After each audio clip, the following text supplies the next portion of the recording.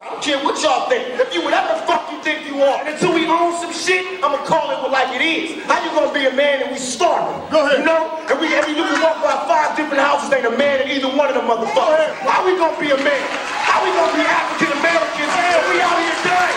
We thugs and we niggas until we set this shit right. Trust me when I tell you that shit.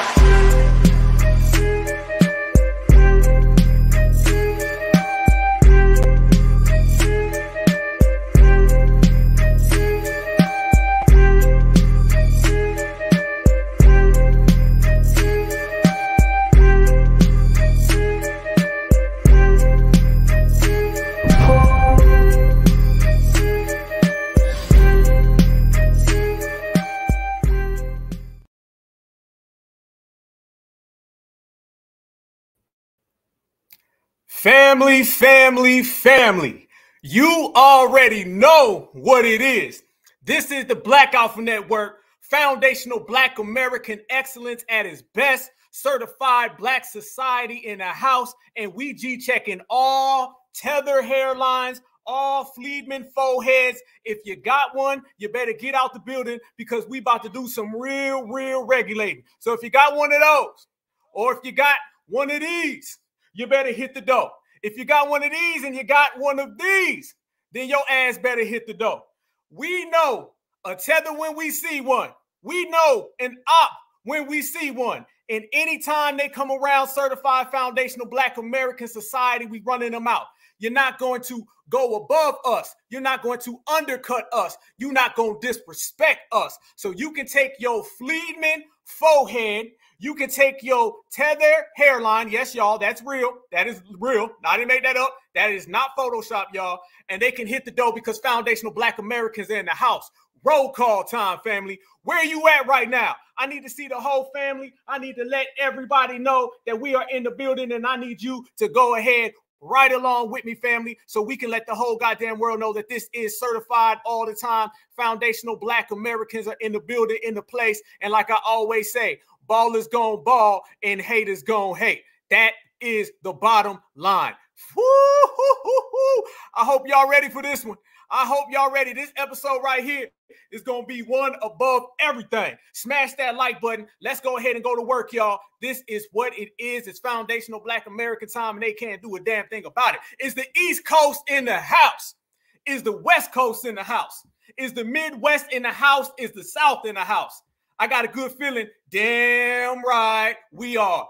Let's go to work, y'all. Dogs for life. Yes, indeed. What it do? Black Alpha Network. How y'all living, family? How y'all living? Let me know something. What we got, man? I got to see it. I got to see who's all in the place right now. Let's see who's in the place. Washington, D.C., Virginia, Toledo, Ohio, 419. You already know. Tampa Bay. Yes, indeed. I see Orlando in the building. St. Louis, you here? I'm here with you. Philadelphia, I'm here with you. The whole East Coast, the whole West Coast. Washington, D.C., I'm going to see y'all come June. Yes, indeed, y'all. Yes, indeed. Let's go. Jacksonville, Duval, West Coast, all in the building. New Jersey.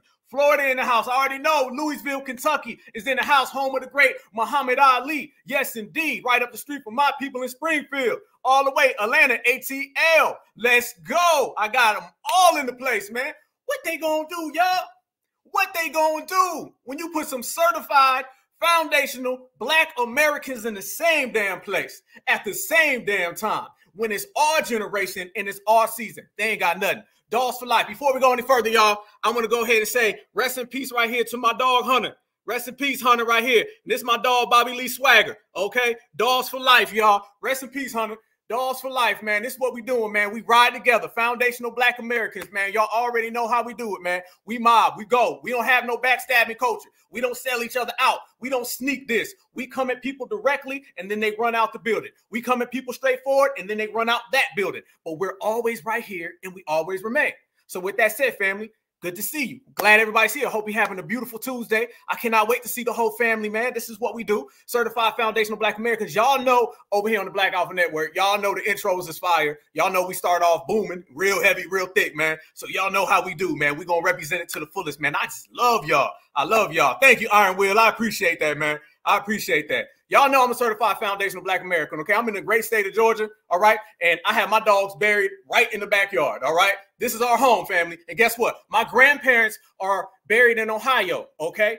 All of our family members are buried right here in the States. If you want to go see the gravesite of one of your ancestors, you right here, right? You ain't got to fly to Africa. No, you ain't got to go nowhere. You ain't got to go south of the border, north of the border. If you want to see the you want to see the gravesite of a grandparent, a great-grandparent, a great-great-great-great-grandparent, you know you got to stay here. We ain't got to hop on no planes to go see where our family is. Appreciate the RIPs of my dog Hunter. Hunter never knew that. Thank you. I appreciate y'all. Love y'all with a passion, man. Yes, thank you very much. I got my other dog Swagger in here. So y'all hear the barking and all that? That's what it is, man. Yes, that is what it is. But y'all know, if you want to go see anything that is important to you, anything that represents you, anything that represents your family, you do not have to hop on a plane to go do that. All you do is you stay right here at home. And that's what foundational Black Americans been doing. We stay right here at home. If you want to go see a loved one who's alive, pick up the phone, call them, and go travel to them. If you want to go see one who's transitioned, you can go to wherever their resting place is. But guarantee wherever you go, you know that you're going to be amongst family. So all these people trying to tell us to go here, run there, hop over that, hop over this, it is not going to happen, family. What we're going to do is we're going to represent to the fullest, and we're going to regulate everybody. Tethers have been going down. One by one, we've been running tethers completely out the paint. They cannot deal with us on this level, y'all. Why is that? Because foundational Black Americans are doing our thing. We're doing our thing for real, for real. I want to show y'all this real quick, though, since we're talking about it. That right there is them, y'all. That is not us. That is not us. That is them. That is what they do, okay? So if that applies to you, then you know what you can do, all right? If that applies to you, you know you can go ahead and bounce. All them fleeman foreheads and them tether hairlines, y'all, that applies to them. They fled, okay? What I told Cornell West, family, I say, we did not fly here, we reside here, all right? We ain't never flew here, we grew here. We ain't come here, we're from here. And when you start talking about being in this place, in this land, you got to address foundational Black Americans first and foremost. We come before everybody, and don't let nobody tell you different. This is the new wave, y'all, and it's based on our own ethnicity. It's based on our own generosity towards our own lineage, and we represent it to the maximum right now. This is what it is. Anybody who's not feeling that red, white, and blue, that's the foundational Black American flag, take yourself elsewhere, because you're not going to get the foundationals to become immigrants. It can't happen. It can't happen. It won't happen. Foundational Black Americans are exactly what we've always been. That is the best. That is the greatest of all time. And we're going to continue to be the best and the greatest of all time. So if you want to represent to the fullest today, y'all, you want to break everything down and start doing some G-checking, let's go. Because we taking out the trash. Yeah, we've been doing that in this generation. If you want to get to the money, you want to get to the reparations, you want to get to what belongs to you, the first thing you have to do is you got to start taking out some trash. And that's what we've been doing. Whether that's hip hop and all these folks running around here saying that they co-created hip hop, we're going to take out the trash on them. Whether that is the political world, we're going to take out the trash on them. Whether that is the social world, somebody who just came here last night, we are going to take out the trash on them. Everybody. So I want you to get your bags. I don't know what trash day it is where you're from in your neighborhood, but for foundational Black Americans, it's taking out the trash every goddamn day. And all these tethers, they asses is about to be on that corner because this is what we're doing. So, you know, it wouldn't be right, fam, if I sat here and said, where are my dogs at? And I didn't send this real ultra big certified salute to the dog DMX himself. Yes, indeed. Rest in peace, DMX. Rest in peace, DMX. Rest in peace, DMX. He just transitioned, what, I want to say 2 years ago. Is it 2 years ago, 3 years ago? And the day just passed. I wasn't on live. So I told myself, I said, I am going to send the biggest shout out to the dog DMX, man. So rest in peace to DMX, y'all. We're going to keep that same certified foundational Black American energy when we start doing this regulating today. And when we do this regulating today, we're going to take it into the next one, into the next one. And it will not stop. It does not stop, because we will never bow down to anybody. Certified salute to the whole family, to the whole team. You know what I mean. Let's go to work. Family, first off, before we go any further, after I already done lit it up now for the first 10 minutes, we done already told everybody that Buster without the rhymes, busted rhymes. How does that look? I thought foundationals didn't have a culture. He was running around here saying we ain't got no culture. Now he ain't got no tour. So if you ain't got no tour and we got the culture, then what it is, it's all bad. Everybody's seen that Busta Rhymes' little tour. What happened to his tour, family? There ain't one because they couldn't get it off the ground. Tickets don't went down. No, canceled it. So now what he doing, y'all? He trying to tether on to Missy Elliott and Sierra. So if I'm not mistaken, that looks like Busta Rhymes has been officially and certified G-check by foundational Black Americans. Yeah, they thought it was real cool. He thought he was going to go out there and do that Fat Joe stuff. Y'all notice all these 50-50 hip-hop people? Y'all notice they ain't heavy? Y'all notice they ain't around? Y'all notice they falling off real quick, real bad? They thought that they was going to come around here and disrespect us. They thought they was going to come around here and say all those things about us. And what ended up happening, y'all? What ended up happening is that we, foundational Black Americans, said, we going to show you who the culture. We going to show you who runs and owns hip-hop. We going to show you who the originators are. We going to show you who the foundation is. And now they ain't got nowhere to go. Busta Rhymes done crashed out. Now you see Fat Joe, he done did a whole pivot. He talking about Haiti. He talking about Haiti all of a sudden. I thought it was 50-50. I thought it was Black and Latino. No. You said it was 50-50. Now all of a sudden, you ain't talking on our issues no more. You thought you was going to get that Democratic check. Ain't happening. Busta Rhymes, he thought he was going to go on this world tour, and I'm going to show y'all some receipts too. He thought he was going on a world tour and was going to get all this money. Nope. Fat Joe, nope. All of these colognes and all these little bums that think that they represent hip-hop, but really they just stole that from us. We're putting all the thieves on the line, all the tethers on the line, all the fleers are on the line, and we brushing them all out. We got the mop, we got the dustpan, we got the broom, and most importantly, fam, we got the trash bag, taking out the trash, tether edition. Family, I got to send a big certified salute to everybody, and I'm talking about the biggest certified salute right now because I know y'all ready. I know y'all ready. Who ready? Who ready? Let's go. Let's go. First off, let me send a massive, big certified salute to my big brother, Tariq Nasheed. Thank you so much for the opportunity, my brother. Certified salute. That's a real one right there. Who's ready for the second annual Rally for Reparations Juneteenth celebration? Who ready for it? I know y'all are. And I can't wait to see every single one of y'all in Washington, D.C. And I can't wait to give you daps and hugs and pounds. I cannot wait because when it came up, who you guys wanted to hear, it was so many people that said Black Alpha. So many people. I seen every single one of y'all. I see and I hear everything.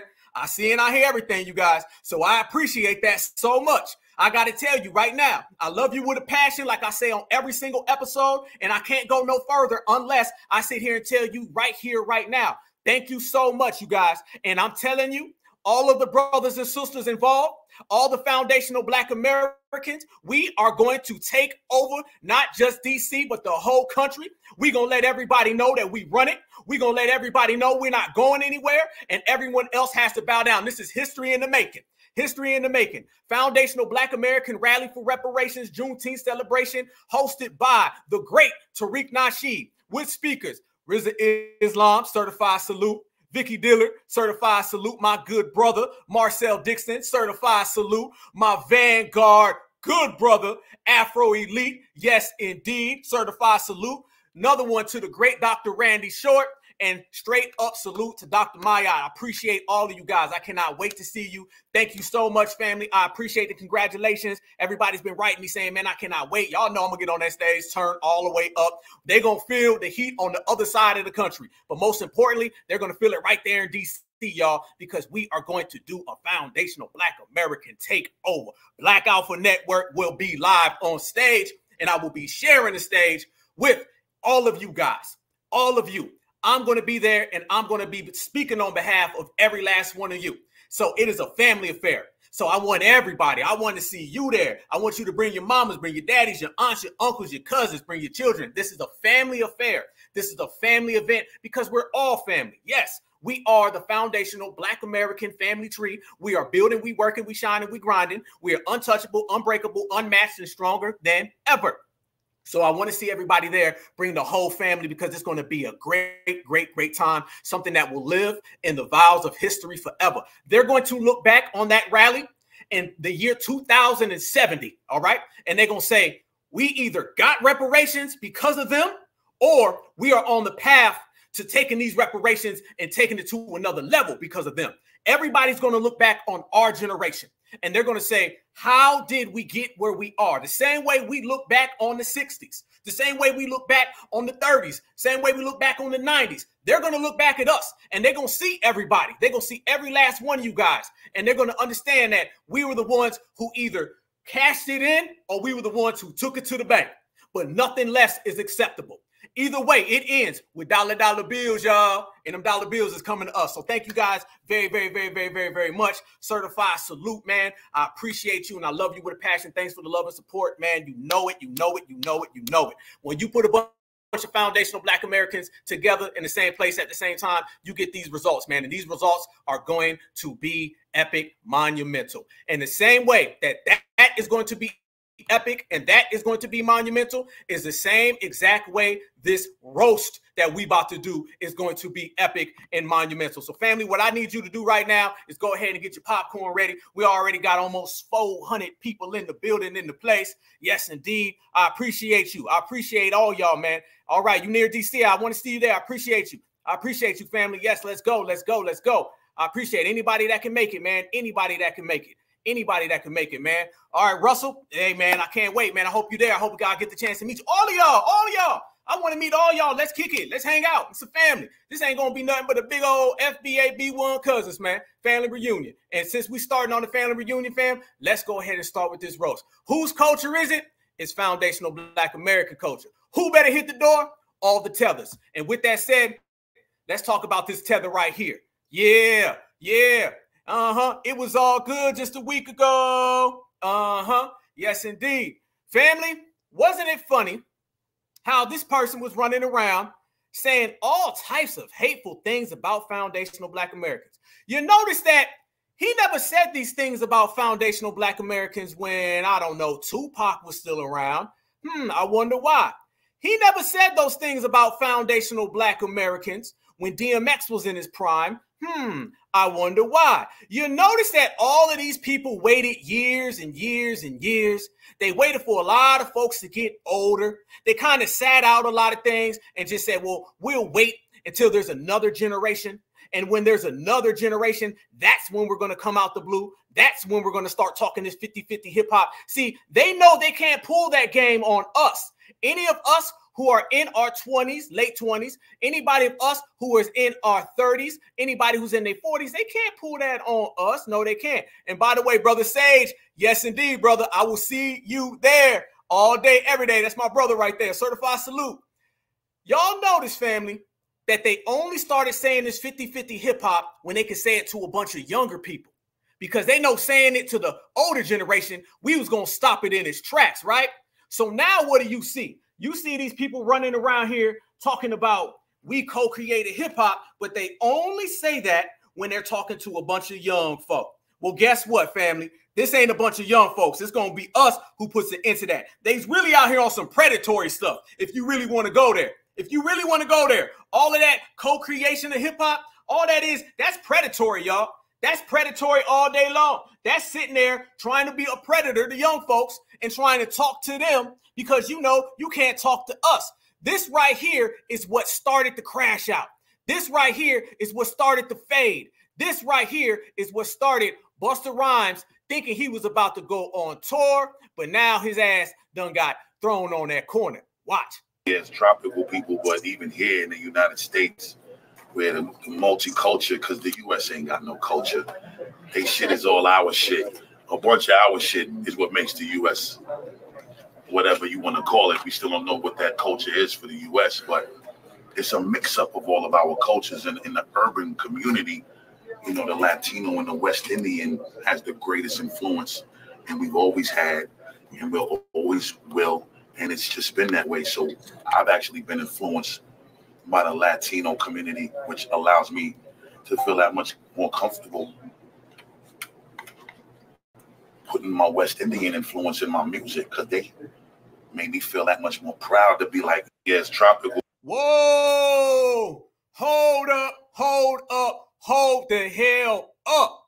I want everybody to notice.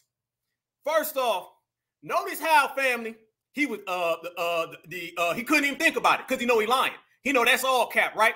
And then also notice how he immediately gave you that Caribbean connection. This is why we say they all tethers, man. This is why we're not sitting here trying to cut them up and divvy them up. Man, y'all all tethers until further notice. Because y'all notice that the Mexican and the Puerto Rican won't get along until they are anti-black. And then the Jamaican won't get along with the Puerto Rican. Hell, the Dominican and the Haitian live literally next door to each other, and the Dominicans denounce the Haitians. But you start talking about FBA, then they all get along. All tethers stick together.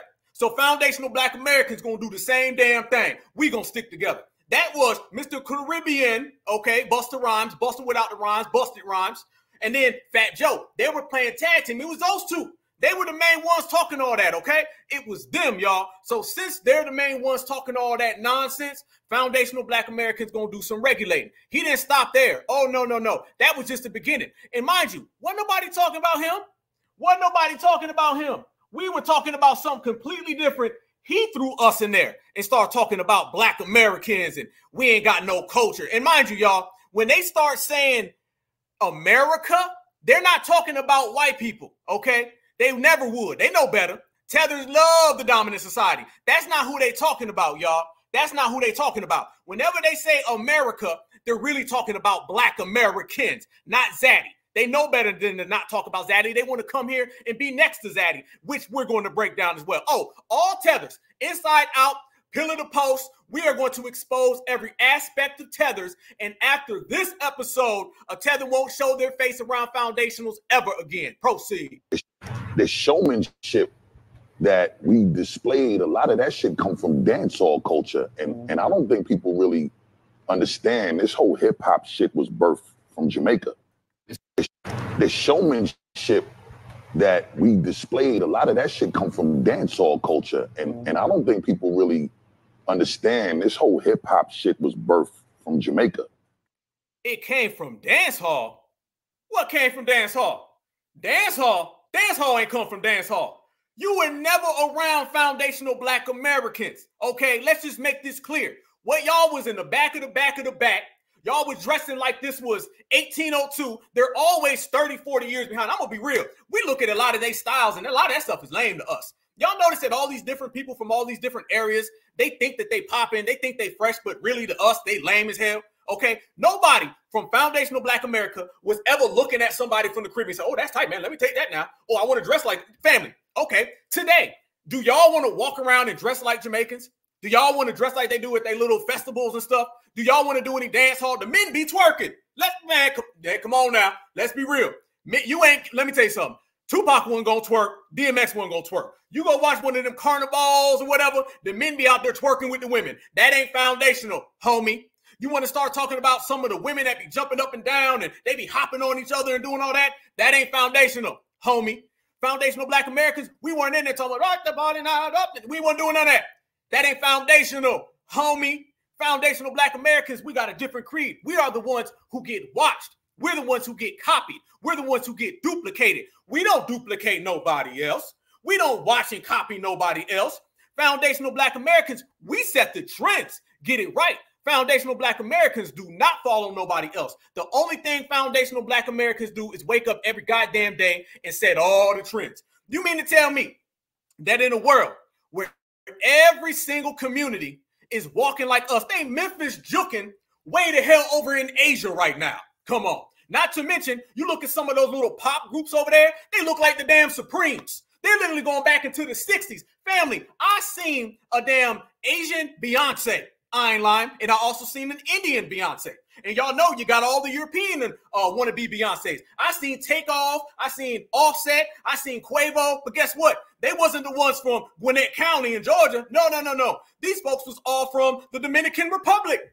There is a foundational Black American everywhere, fam. They literally have, no lie, no cap. They literally have, y'all, a Tupac from Nigeria, a Tupac from Ghana. They had another Tupac from the damn Ivory Coast, places that you would never imagine. There's villages right here today where you got folks out there dancing like they are foundational Black Americans. We ain't never been there. Let me tell you something. I always say this. Our culture goes further than we go, all right? There's places that we may never be in our lives, but I guarantee you our foundational Black American culture gonna be there. I guarantee you that. That's what happens. DMX wasn't waking up trying to be like somebody from the Caribbean. Y'all know that. I know that. We know that. Neither was Tupac Shakur. He wasn't doing that neither. So family, where does all of this copycat stuff come from? You mean to tell me that we got receipts on receipts on receipts of all these people trying to walk like us, talk like us, but somehow Busta Rhymes and Fat Joe try to tell us that we're copying them. They trying to make the leaders the followers. They're trying to make the trendsetters the ones that follow the trends. Ain't no way in hell that ain't happening. Yes, FBA warriors stand up, certified salute. This is how you conquer all that nonsense. You just permeate FBA energy. We ain't got to do nothing. We ain't got to do nothing. All we got to do is roast, put out that FBA energy, and we put it down all the time. We squash all that nonsense. That's what it is, y'all. So with that said, look at this right here. Okay, who out here trying to copy foundational Black Americans? Who trying to copy foundational Black Americans? Yes, you ain't lying. Michael Jackson. Oh, don't let me get me started. Oh, don't even let me get started. There's a Michael Jackson in every single continent. Every week they're trying to say it's a new Michael Jackson. Everywhere you go, they're trying to say, well, Michael Jackson, a new Michael Jackson, a new Michael Jackson. Y'all notice, fam, we don't never say a new anything because we got the originals. Let me say that one more time. You notice foundational Black Americans. We don't be running around here talking about the new Michael Jackson because we got the original Michael Jackson. We don't run around here saying the new Tupac because we got the original Tupac. We don't have to say Diana Ross. We don't have to say Whitney Houston, Aretha Franklin. We don't have to go around and make carbon copies of them. There's never no new, no two, no three, no four, no fives, because we're satisfied with one. That's all it takes. When you have the original version, you don't have to go chasing the copy version. That's what they be doing. Speaking of copied versions, y'all thought I was playing. Y'all thought I was playing. All my originals. Y'all remember MC Wharf? Tell me if you remember MC Wharf, okay? MC Wharf. That is not a foundational Black. This is what you start hearing when you start listening to people like Busta without the rhymes. Okay, this is the man who's talking about who came first and who did this, that, and the other thing. We ain't got none of that in our culture.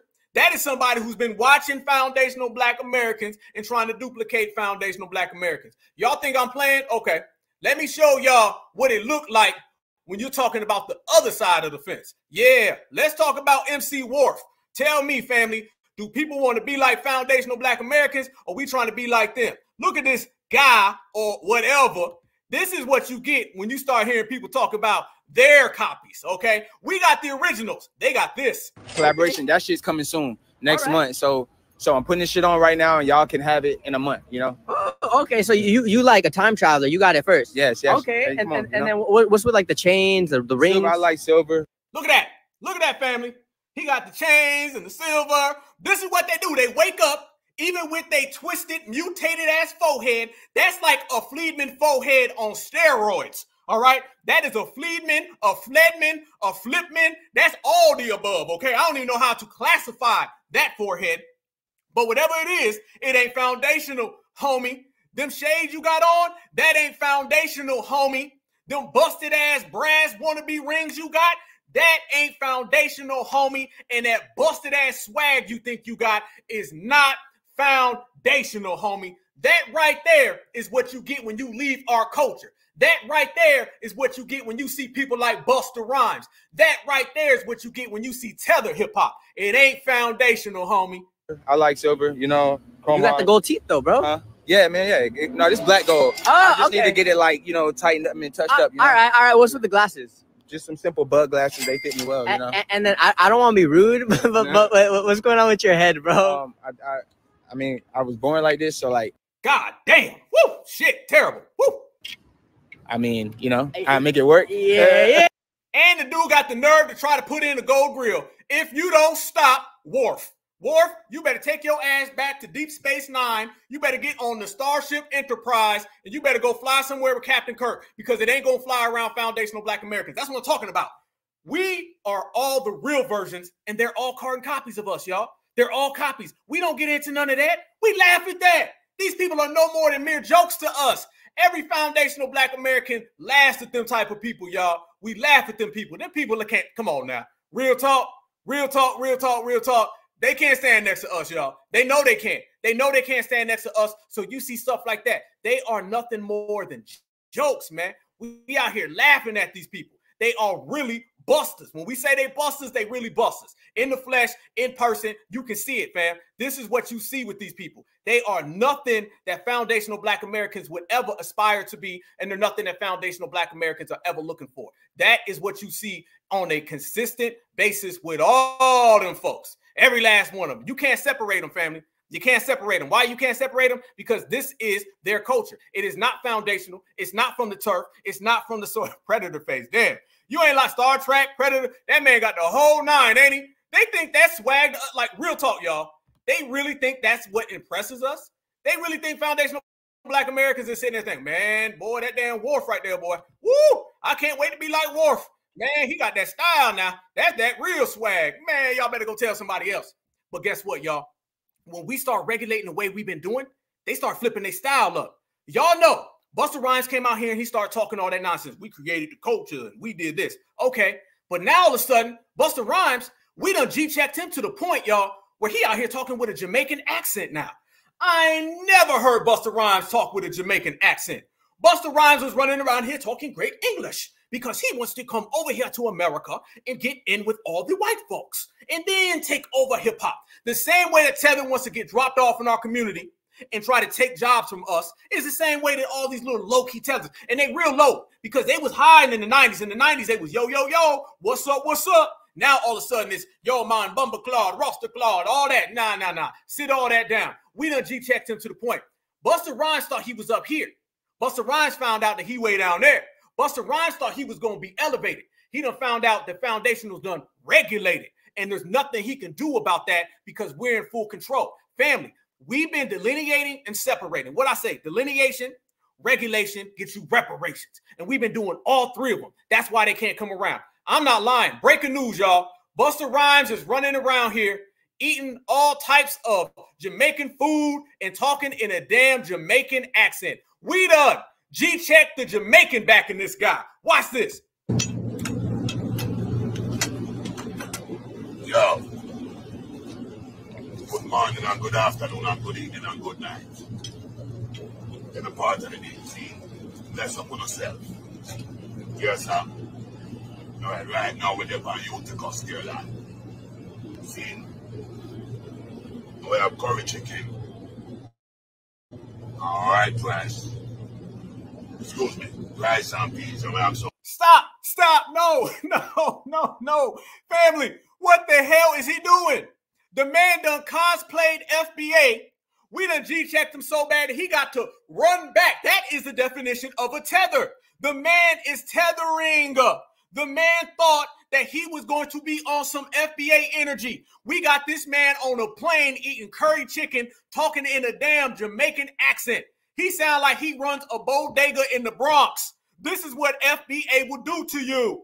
This is what happens when you come against FBA certified Black society. You get to running back to your homeland. You get to talking like all of that. You get to bumble clotting. But guess what? You are nothing but a tether. And the dude couldn't even get the damn food right. Watch him say rice.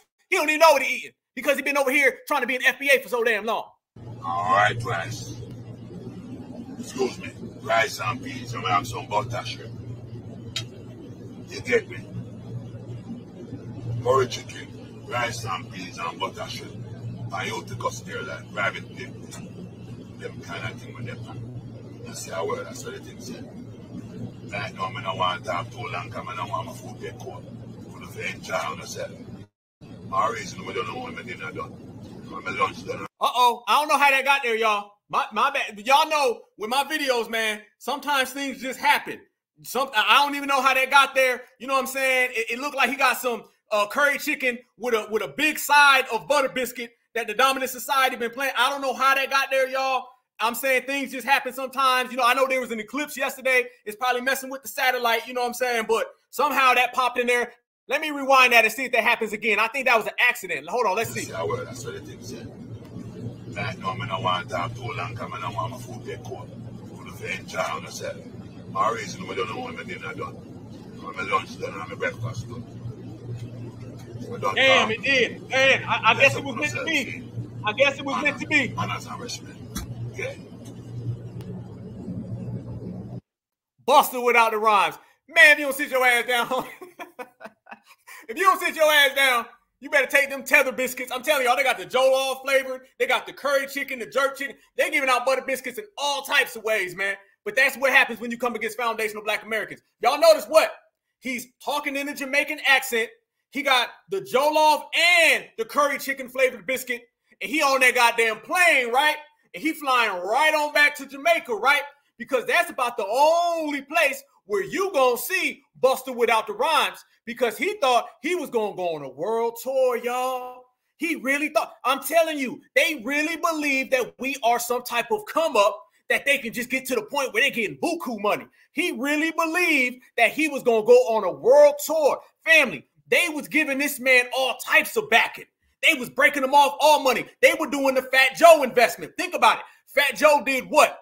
Fat Joe started getting in on the 50-50, trying to get in on the Tether train. And all of a sudden, Fat Joe, who, by the way, is a D- rapper on his best day, who, by the way, ain't made no song that foundational Black Americans really rock with without him taking things from foundational Black Americans. All of a sudden, he with Kamala Harris. I seen Fat Joe at a WNBA game. He didn't even know the players. So you know there's an apparatus at play. You know there's a scheme, a hustle, a plot, and it's all meant to elevate these people. They get in all of those biscuits. I'm telling you, it could be a Jollof biscuit. It could be a burrito biscuit, okay? It could be goat milk biscuit, wherever you come from, the biscuit of your choice. They will make sure they flavor it up if you come over here and you try to elevate above foundational Black Americans, but we've been knocking them down. Y'all line them all up, we knock them down. That's what we've been doing, y'all. They've been lining them up, and we've been knocking them down, so that stuff ain't been working. And Fat Joe, you see where he's at now. And Busta Rhymes is on that plane going back to Jamaica because he thought he had a tour. Well, guess what, family? I done found out some things about some money for that tour. And what we seeing now, Fat Joe, Busta Rhymes, all of them, they done cost all of their handlers millions of dollars. The investment of trying to elevate above foundationals is running dry. Yes, yeah, I like that. The curry biscuit. That's what we're going to start calling it right now, family. Nacho biscuits. Curry biscuits. Y'all is off the chart. Yes, y'all are. Yeah, that's what we're going to start saying now, family. The nacho biscuits, the curry biscuits, the goat milk biscuits, the chicken chow mein biscuits, because trust me, they like their biscuits too. All of these folks is running over here trying to get in on what we got. Cannot happen, y'all. Cannot happen. This is what they trying to push on y'all. Yeah, hey, you ain't lying. There are over 99 flavors of tethered biscuits. You can get them all. That's what's happening. Yes. So when you seen out of nowhere this tour that he was on, he called it the blockbuster. He called it that's corny. That's what I'm saying. They corny. Just like MC Wharf. MC Wharf is corny. Fat Joe is corny. All right. Talking in a Jamaican accent while you're eating your curry chicken biscuits going back to Jamaica because FBA done threw your ass on the corner. That is corny. So he really thought he was going to go on something called the Blockbuster Tour. Well, the Blockbuster Tour done got canceled, and Busta done tried to tether on to Missy Elliott and Sierra. Family, come on, y'all.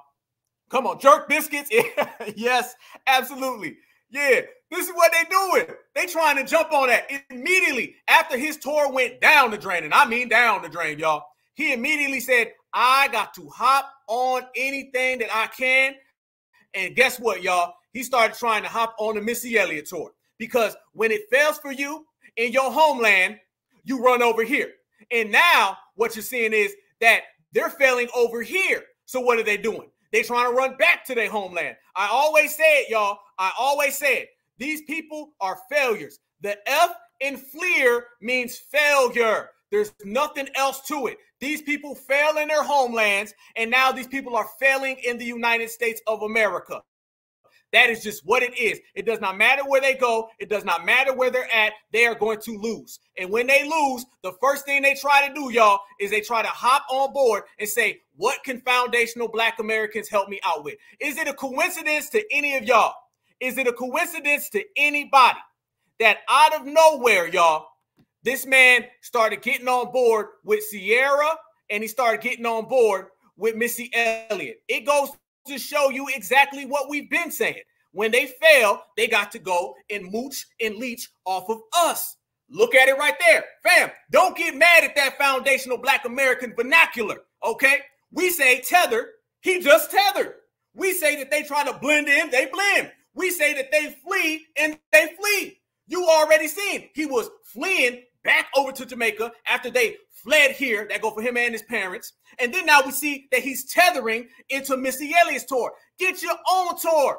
Get your own. How you go from $1 million tour that they were starting, the Blockbuster tour. I think they got the Buster right. Yeah, real Buster. All right. But how you go from that on your own tour to now you're the third wheel? Let's get it right. Ain't nobody coming to see you, Buster. All right. When was the last time someone said, hey, man, the party ain't a party unless we put on that Busta Rhymes? I ain't heard it. When was the last time someone said, hey, man, you know what I love to hear today? What? Busta Rhymes. Hey, man, you know what's been in my head all week? What's that? Busta Rhymes. Hell no. I ain't heard it. You ain't heard it. He ain't heard it. So he thought he was going to get those curry biscuits, go on a tour, and then start talking crazy about us. Let me tell you something that happened on the way to that plan. Foundational Black Americans said, hell no. I bet you won't. I bet you won't. I bet you will not come around here and disrespect our lineage, heritage, and culture. Not in this generation. This ain't the African American. I tell y'all, we went from the yes we can era to the hell to the no era. The hell to the no era. We ain't taking no shorts, no losses, and we not tolerating disrespect, especially from somebody who wouldn't be here if it wasn't for us. And then when you get here, you try to say that you created what we created and we took it from you. No. Foundational Black Americans, we said, okay, bet. Tell you what. Good luck with your Blockbuster tour. Good luck with them tickets. Good luck with filling out a damn pizzeria, because I bet you won't be able to fill that out. And then guess what happened? The tour came crashing down. Then guess what happened? He done lost his investors millions of dollars. So he said, well, what can I do, Bumble Claude? I'm going to go jump in on what Missy Elliott and Sierra got. Let's get it real. Missy Elliott, Misdemeanor Elliott, for those who remember, okay, because we FBA, we go back, and Sierra, those are the headliners to the tour. I guarantee you Busta Rhymes will open. So how you go from $1 million tour where you're the headliner to now all of a sudden you're doing a tour, but you're the opening act. You went from headliner to opening act. Or is it that you were always an opening act? You were never hot in these streets. And really what you were was the Jamaican cosplaying tether Eminem. Let's be real. You was on that Eminem goofy stuff. You was dancing and prancing all around, real comical videos, play tough when you wanted to play. Another non-FBA, non-black in Eminem's case, same with Fat Joe. And y'all notice they all stick together and they all roll together, right? You notice that? What was Fat Joe running around? He's running around here talking about Eminem. Fat Joe, Eminem, and Busta Rhymes are the epitome of tethered people, outsiders, ops, dominant society. You're talking about butter biscuits from the nacho butter biscuits. You're talking about the Brussels sprouts butter biscuits. And then you're talking about the curry chicken one. And all of them, add them all up, they all try to mooch off of foundational Black Americans, and all of their careers are trash because we taking out the trash and we put them on that damn corner. And we will continue to put them on that corner. So he went from the headliner all the way now to the opening act. That's what happens. We don't regulate it, y'all. I'm telling y'all, this is G-Check regulate season. Go ask Candace Owens. Go ask Roland Martin. Yeah, Roland Martin right now still rolling down the block because he has been broken all the way down, broken, holding, rolling. He done been completely regulated. He can't show his face. So when you look at all these people getting broke down to those degrees, you can go ahead now and you can add Busta without the rhymes to the equation. Look at this right here, y'all. They thought they had something. Oh, we got receipts. Busta Rhymes, check this out. They thought they had something, y'all. Check this out. This is on Billboard.com. This ain't rinkydink.com, okay? This is Billboard.com. Busta Rhymes plots Blockbuster 2024 North American Tour. See the dates. Look at that. They thought they had something. They thought they done made it. They thought they done came. He thought he was going to bring the whole Jamaica with him. Y'all remember when they gave him that little award on one of those little shows that we don't even watch? Because foundational Black Americans, we don't watch those little hip-hop award shows. Because on them hip-hop award shows, what do, y'all? They make that the Tether Convention, and they basically give out all of our awards to a bunch of nobodies, all the Afro beats and stuff. Okay, Busta Rhymes plots Blockbuster 2004 North American Tour. Damn, Busta without the rhymes. But family, it gets way worse than that. Follow me now. Look at this right here. Look at him. He thought he was on. Look at him. He think he on, ain't he? He think he got foundational Black American culture. Bet not. Bet you don't. Bet you don't. Bet you don't. Bet you don't. Look at this right here. He really believed that he had something going. Come to find out, never had it at all. Busta Rhymes is coming to a city near you next year. On Tuesday, November 28th, the rapper announced his blockbuster North American tour, which will see him making stops across the United States and Canada in March. Who told anybody that Busta Rhymes was this big of an artist? All they had to do was call up foundational Black Americans. We would have told you he'd never been hot. Busta Rhymes had about 3 or 4 songs that was just some goofy comedy songs, and we kept it moving. He didn't have to find out the hard way. We could have just told him. I'm telling y'all, foundational Black Americans can solve all this real quick. Check this out. The trek to support Rhymes' album of the same name released on November 24th. By the way, flop will begin on March 13th. Okay, March 13th, family. It's April 9th. All right, it ain't happening. At the Masonic in San Francisco. He can't fill that up. The blockbuster tour will also make stops in Phoenix, Denver, Houston, Atlanta, Boston, Philadelphia, and more before concluding with a hometown show in Brooklyn Paramount and New York City Borough, April 21st. My brother Sage in the building. Sage, I know, and you know, and I know you'll tell everybody, wasn't nobody in Brooklyn going to go see Busta Rhymes, okay? Queen Alpha's in the building. She from Brooklyn. Queen Alpha, if you're listening, let everybody know that there wasn't nobody in Brooklyn gonna go see no Busta Rhymes. So he wasn't even gonna sell out in his own show. Damn shame.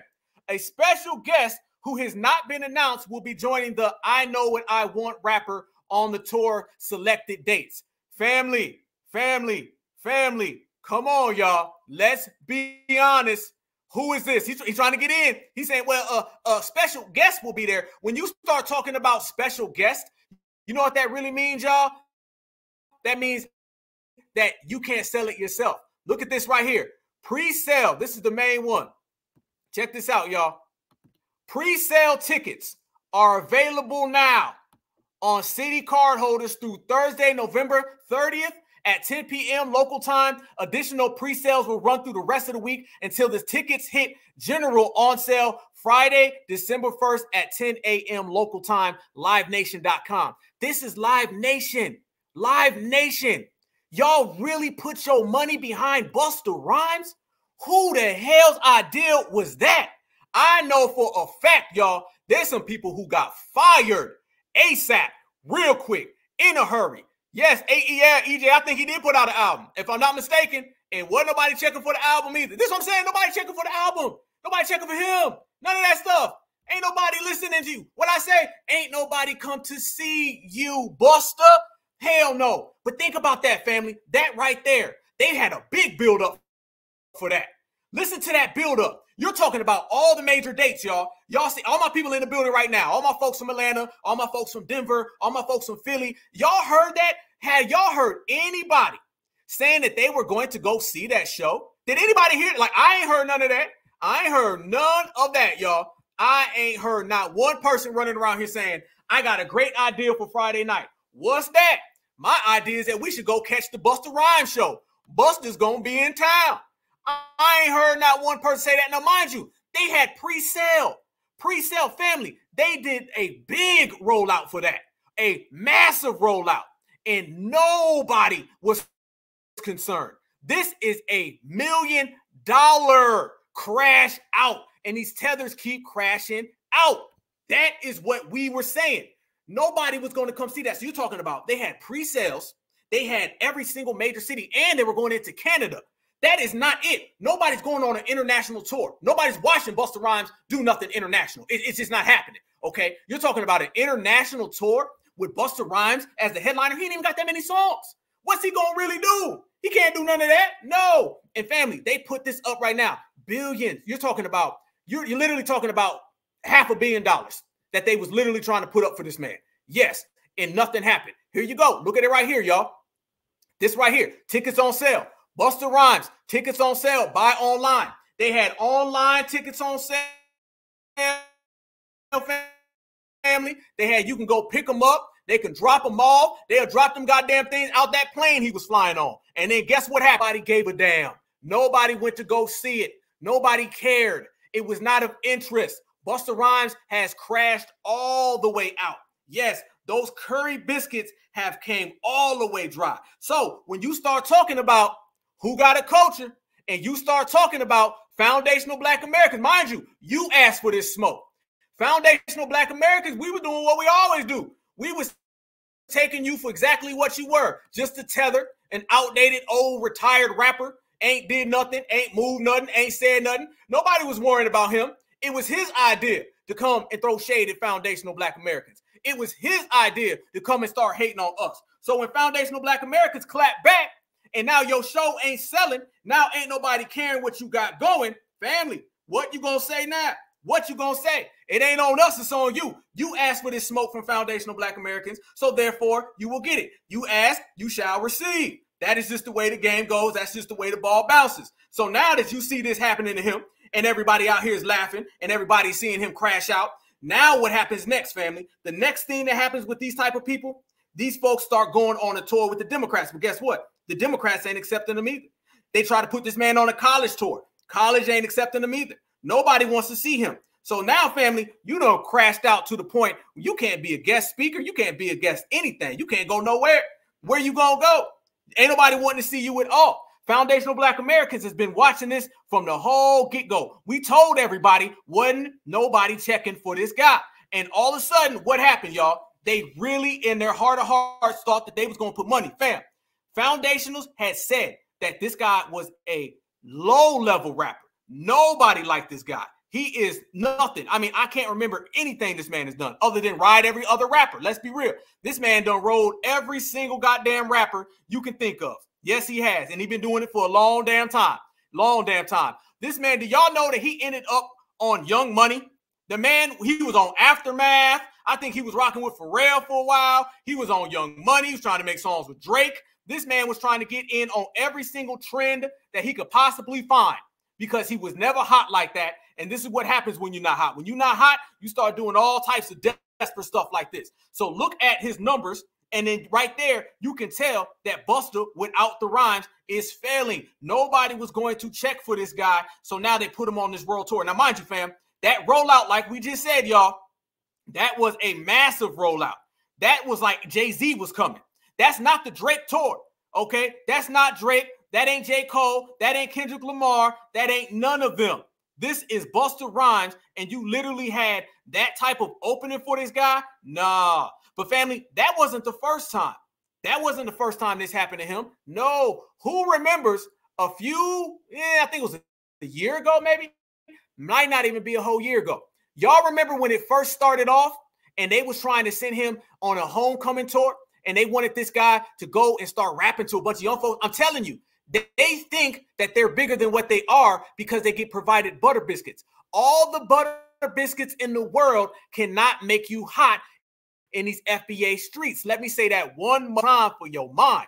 All the butter biscuits in the world cannot make you hot. You cannot create synthetic heat in these streets. You cannot create synthetic FBA pride. You cannot create synthetic love from our community. Y'all remember a few years ago, and I think, like I said, I think it was a year ago, they tried to send this man on over to the homecoming. Now, mind you, these young folks definitely, listen, we ain't rocking with Busta. So you know these young folks ain't rocking with him. Look what happens when they try to have this guy go do something at a homecoming. These people in the crowd, they booed. First off, before we proceed, let me go ahead, family, and show this to the whole world. Yes, indeed. Yes, indeed. Yes, indeed. Fair use, fair use, fair use. This video is for commentary, news reporting. Fair use is for teaching and scholarship. Fair use is for research, just commentary. So fair use on all these clips and all these videos played. Look at this right here, y'all. Remember when they tried to send this man to the homecoming and the people booed? Watch this. And they tried to get him. They like, guess who's out here, y'all? Y'all ready? Y'all ready? Here come Busta Rhymes. And everybody's like, what?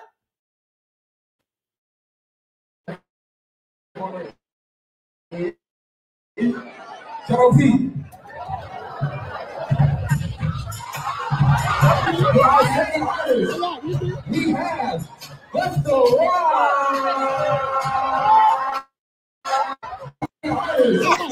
We have Busta Rhymes. We have Busta Let's go.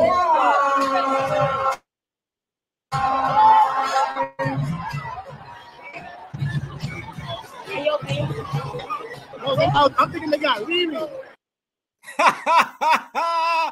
They was disappointed. They was like, man, we ain't signed up for this. You know what that video is, family? That video right there is ain't nobody come to see you, Buster. That's what that video was. If nobody wanted to see him was ever captured in the video, that was it right there. Nobody was coming to see him. And everybody that sat there and booed. The folks looking at him like, what? And these is young folks. So the young folks, nobody looks at him as like a legend. They keep talking about this legend. When they were talking about that rollout, they put millions of dollars behind him, an international tour. You're talking about going to like 30 different states. You're talking about a rollout, special guests, and all this stuff. That is not Drake. That is not J. Cole, Kendrick Lamar, Lil Wayne, none of them. That's Busta Rhymes. The young folks ain't rocking with him. Clearly, we ain't rocking with him. So guess what? His show got canceled. And it all goes back to him talking about foundational Black Americans. He could have did his little tether thing. He could have ate his little curry chicken. All right, his jerk chicken. He could have had all his curry jerk biscuits on that little plane. He could have started talking in a fake Jamaican accent. We would have sat back and let him do what he was doing. Foundational Black Americans, we got some bigger fish to fry than a bum rapper, right? So he came out and he started saying things like FBA ain't got no culture and y'all this, that, and the other thing. Okay, all right. Well, since he decided that's what he wanted to say about foundational Black Americans, we go ahead, we put him on our G-check list. And once you get put on the G-check list, you get G-checked. What he should have been doing, y'all, was worrying about that goddamn hamburger and wondering why Busta Rhymes done turned into Busta 350-pound Rhymes, okay? He done turned into Busta Pork Rhymes, all right? Busta Pork Rhymes should have been worrying about Busta Pork Rhymes. He should have never mentioned certified foundational Black Americans. What we do ain't none of your business, all right? That's what you should have been doing. You should have been worrying about how you look like you ate the whole damn Flipmo squad, all right? Flipmo squad was supposed to be your squad, not your dinner, not your snack, not your appetizer, all right? It looked like he done ate Spliff Star. Matter of fact, have any of y'all seen Spliff Star? I ain't seen Spliff Star in about 5 years. Somebody tell me what happened to Spliff Star. Sounds like Spliff Star done turned into a snack, all right? He was Spliff Snack, all right? Because he done ate the whole goddamn Flipmo squad. So quit worrying about foundational Black Americans and start worrying about your high cholesterol. Quit worrying about foundational Black Americans and start worrying about your love handles. Quit worrying about foundational Black Americans and start worrying about why your goddamn scale cracks every time you stand on it. Buster, this is what happens when you deal with certifieds. This is G-check season. This is regulate season. We not playing no games with these folks. I said it last week, y'all. It's time we enjoy watching these people crash out. Yeah. Fonnie Willis crashed out. All right. Candace Owens crashed out. Brandon Johnson, Eric Adams crashed out. Roly Poly crashed out. It's our job to sit back and watch these people crash out and enjoy it. Love it. Because guess what? If you crashed out, they'd be enjoying it. When something bad happens to foundational Black Americans, they waving the flag. They popping popcorn. So it's time we start popping some popcorn because the dominant society's breaking tools every week, all right? The butter biscuits, the Jollof biscuits, the nacho biscuits are all drying up. The curry ones, the jerk ones, all dried out. So it's time to foundational Black Americans, we get us some clapback. It looked like foundational Black Americans, we just need to sit on back, enjoy all of these people crashing out on national TV, on the internet. I don't give a damn where it's at. Let's enjoy the show. It's a show. We're certified. They're counterfeit. We're authentic. They're artificial. We're real. They're fake. So anytime someone starts crashing out because they've been violating the code, it's our job to not only watch it happen, it's our job to enjoy it. So guess what? I'm enjoying the show. Busta Rhymes, your whole tour, all the millions of dollars and all them biscuits that Zaddy done gave to you, all your little Tether friends, your Tether homies, your Tether family, all of y'all have crashed out right in front of foundational Black Americans. And I got one thing to say to you. Ha! Now, watch this, you guys. Watch this. Next thing you know, this came out. And family, this is going to show you everything. This is a foundational Black American. Whoa, let me run this back. This is right here a Black Alpha Network exclusive, y'all. I done found out about some of the investors that he done cost money. Yeah, oh, it all come with money. Oh, it all come with money. Ain't nothing for free. Ain't nothing for free. No, the crashing out is good. The crashing out is good. All of these supremacists who put money in the pockets of all of these tethers, now they're losing money. All of these supremacists who try to elevate all these people by giving them tangibles and benefits, they're losing money. All of these tethers who are coming over here thinking that they got a shake hand deal. Y'all know what it is. They come over here and the dominant society says, act like you co-created hip hop, we'll give you some money. Act like you're a part of the black community, we'll give you some money. Go live in their communities. Go put on their hats. Go put on their shirts, their shoes. Act like you started everything. Try to steal their history. We will elevate you over foundational black Americans and we'll give you a little money as long as you play ball. So now the supremacists ain't getting their returns, no money, and all the tethers ain't getting their returns or their premiums, no money. And guess what? Foundational black Americans, we better than ever. We always win, and we winning right now. Look at this right here, family. Look at this right here. This is when the news broke about Busta without the rhymes and his tour being canceled. This shows you right here, you guys, how much money he cost some investors and how everybody is mad at him. Busta done made some enemies because he thought Zaddy was going to break him off some paper. In reality, foundational black Americans, we done fucked up all their cash flow. Checkmate. Busta Rhymes' highly anticipated blockbuster tour got canceled just 1 week before it was set to begin. Yes, you heard it right. This tour was not just another event, but a beacon of hope and excitement for many. Just when everyone was ready to groove to the beats of Busta Rhymes, the news of the cancellation came as a shock. Fans had their spirits dampened, their enthusiasm turned into disappointment. So what led to this sudden cancellation? Let's dive into the events that unfolded. It was touted to be one of the biggest events of the year. From the onset, the blockbuster tour was destined to be more than just a series of concerts. It was an embodiment of fair use, fair use, fair use, fair use. This is just commentary right here and news reporting. Fair use, fair use, fair use. Busta Rhymes' incredible journey in the music industry. The tour announcement came with much fanfare, sparking an electrifying wave of anticipation among fans, and new forms buzzed with chatter as fans exchanged theories about the setlist, the guest appearances, and the spectacle that was sure to accompany each performance. Busta Rhymes, known for his energetic and theatrical performances, had set the bar high, and fans eagerly awaited the spectacle. Ticket sales soared as fans from all corners of the globe scrambled to secure their spot at what was shaping up to be a landmark event in the music. Venues were meticulously selected, each chosen for its unique ambiance and ability to cater to the larger-than-life performances Busta Rhymes is known for. Behind the scenes, the preparations were just as intense. From stage designs to sound checks, from choreography to costume fittings. Listen to that. The sound checks, the venues, the costumes, family certifieds. They were putting millions of dollars into this. There was some big backers into all of this, family. They really thought they were going to roll out Busta Rhymes like he was Taylor Swift. They thought that they was going to get a lot of money in return for this, and they didn't get a damn thing. Listen to all of this. They're talking about the venues were carefully selected. All of the costumes, they were going to have one of those pyro events. They was going to have people jumping from the ceilings, popping out the floor. They thought they was going to bring in everybody. This is how out of touch the mainstream is when it comes to the black grassroots. When we say that the black grassroots runs the world, we run the world, family. And we have the power, and don't let nobody tell you we don't have the power. We have the power to bring down not just presidents and Democrats and Republican campaigns. We can bring down these billion-dollar entertainment rappers, their venues, and their concerts. So go ahead and add the Busta Rhymes blockbuster tour concert to the list of things that foundational black Americans have destroyed. This is what we do. You get off code, we regulate. Platforms buzzed with chatter as fans exchanged theories about the setlist, the guest appearances, and the spectacle that was sure to accompany each performance. Busta Rhymes, known for his energetic and theatrical performances, had set the bar high, and fans eagerly awaited the spectacle. Ticket sales soared as fans from all corners of the globe scrambled to secure their spot at what was shaping up to be a landmark event in the music calendar. Venues were meticulously selected, each chosen for its unique ambiance and ability. Listen how they're lying, y'all. They said the tickets were going off the shelf. No. How did tickets go off the shelf when the tour got canceled? See, this is what I'm saying. Family, well, we got receipts. Smash that like button. We rocking. Everybody knows this regulating season, and we're going to regulate. These are receipts, spoilers, invoices, and tax returns. Certified. How all of a sudden did the tour get canceled when they saying that the tickets were going off the shelf? They was capping, propaganda, they were lying. We done come to find out that the ticket sales weren't as big as what they were hyping it up to be. to cater to the larger-than-life performances Busta Rhymes is known for. Behind the scenes, the preparations were just as intense. From stage designs to sound checks, from choreography to costume fittings, every detail was being fine-tuned to perfection.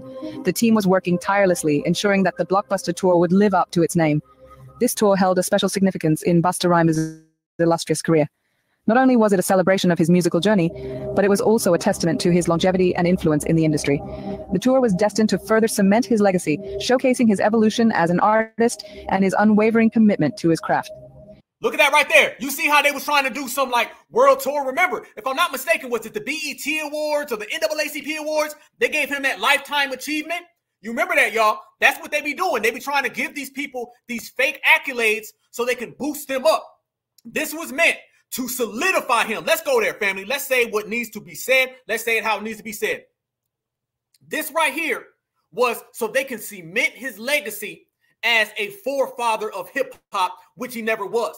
This is so they can put him on a pedestal. When we say that the dominant society was trying to use him as someone who co-created hip-hop, and they can push the narrative, the lie that hip-hop was not created by us, they created this fake $1 million tour with all these cities so they can make it some type of lifetime achievement. That is a lifetime achievement tour. That was like Michael Jackson, this is it. That's what they was trying to make it. Now, it's funny, when Michael Jackson does that, they threw everything out there to try to stop him. They still make documentaries about Mike today. So you see what happens when you are certified, when you're a foundational Black American, when you're of the lineage of the culture. They put hurdle, blockade in front of you. They didn't really want to represent it. But when you start talking about Busta Rhymes, they said it was to cement his legacy of what? Being a tether? To cement his legacy of what? Being a fleer? Of what? Copying foundational Black Americans? Look at all the money, the venues. They're talking about millions of dollars, all these different states. None of that was out here in the streets because we weren't talking about it. They were making it look like it was something we were all anticipating. This is what the dominant society does. They will just create something. They got him and they got Fat Joe. They found two tethers who want to play ball, who want to play patty cake with supremacy. And they said, we're going to give you guys these tours. Fat Joe, he went to the White House. And Busta Rhymes, they was trying to give him a tour. That's what it was. One got to go sit with Kamala Harris, and the other they was trying to spin around America so they can say in a few years, these were the forefathers. Notice, they don't talk like that about DMX. They don't talk like that about Tupac. They don't talk like that about Ice Cube, okay? Ice Cube can go on a massive tour. He's on one right now. Right now. He was up in Canada, California, all the East Coast, West Coast, got the big three. Look what they do to his big three. So look what they do to Ice Cube. Look what they did to Tupac. They don't ever talk about Pac. DMX, they don't talk about X. I'm showing on this episode more love, Dogs for Life, for DMX than you ever hear. But Busta Rhymes is going on a legacy tour? Busta Rhymes is going on some type of this is it massive concert? Hell no. That was the dominant society trying to create something that isn't really there. And guess what? They all crashed out in the process. Proceed. In the broader context of the music industry, the Blockbuster Tour was a testament to the power of live performances. It was a reminder that in an era dominated by digital music and streaming platforms, the raw energy and connection of a live concert remain unmatched. Everything was going smoothly until unexpected circumstances threw a spanner in the works. Just when fans were counting down the days to the Blockbuster Tour, a series of unfortunate events led to its abrupt cancellation. Uh-oh, things went left.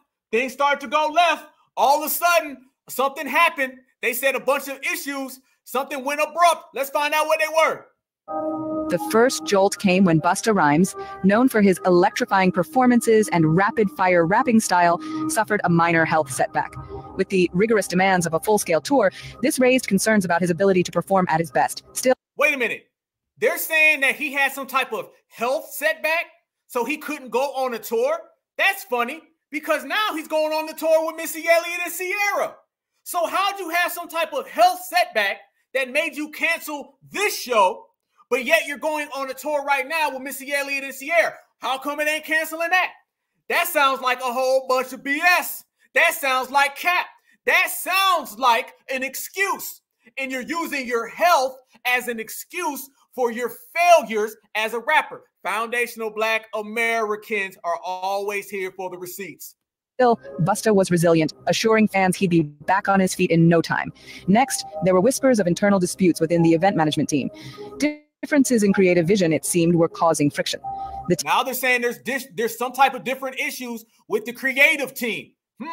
Or is it that the creative team is realizing we need to go ahead and cancel all of these cities and cancel all these states? It sounds like there's some money trouble and you're using health and creative differences as excuses. But in reality, it sounds like the money wasn't there because FBA ain't buying your tickets. We see through all the cap.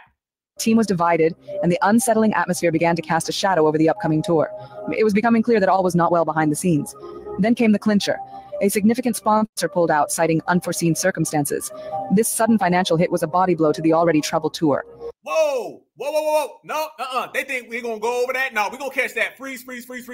They said that a sponsor pulled out. Family, sponsors only pull out if the tickets ain't selling.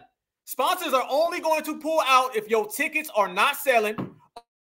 A sponsor is only going to pull out if you having some type of economic issues. A sponsor ain't just pulling out. Y'all notice how they're trying to cover. See, they can't just come out and say what we gonna say. See, this is certified foundational Black Americans, Black Alpha Network. We can say whatever we want to say. We don't have to lie. We know straight up the sponsors are only pulling out because they have no choice because the tickets are not selling. If the tickets were selling, the sponsors would never pull out. That's the difference between us and them. They're going to come at it and they're going to start flip-flopping and talking around everything.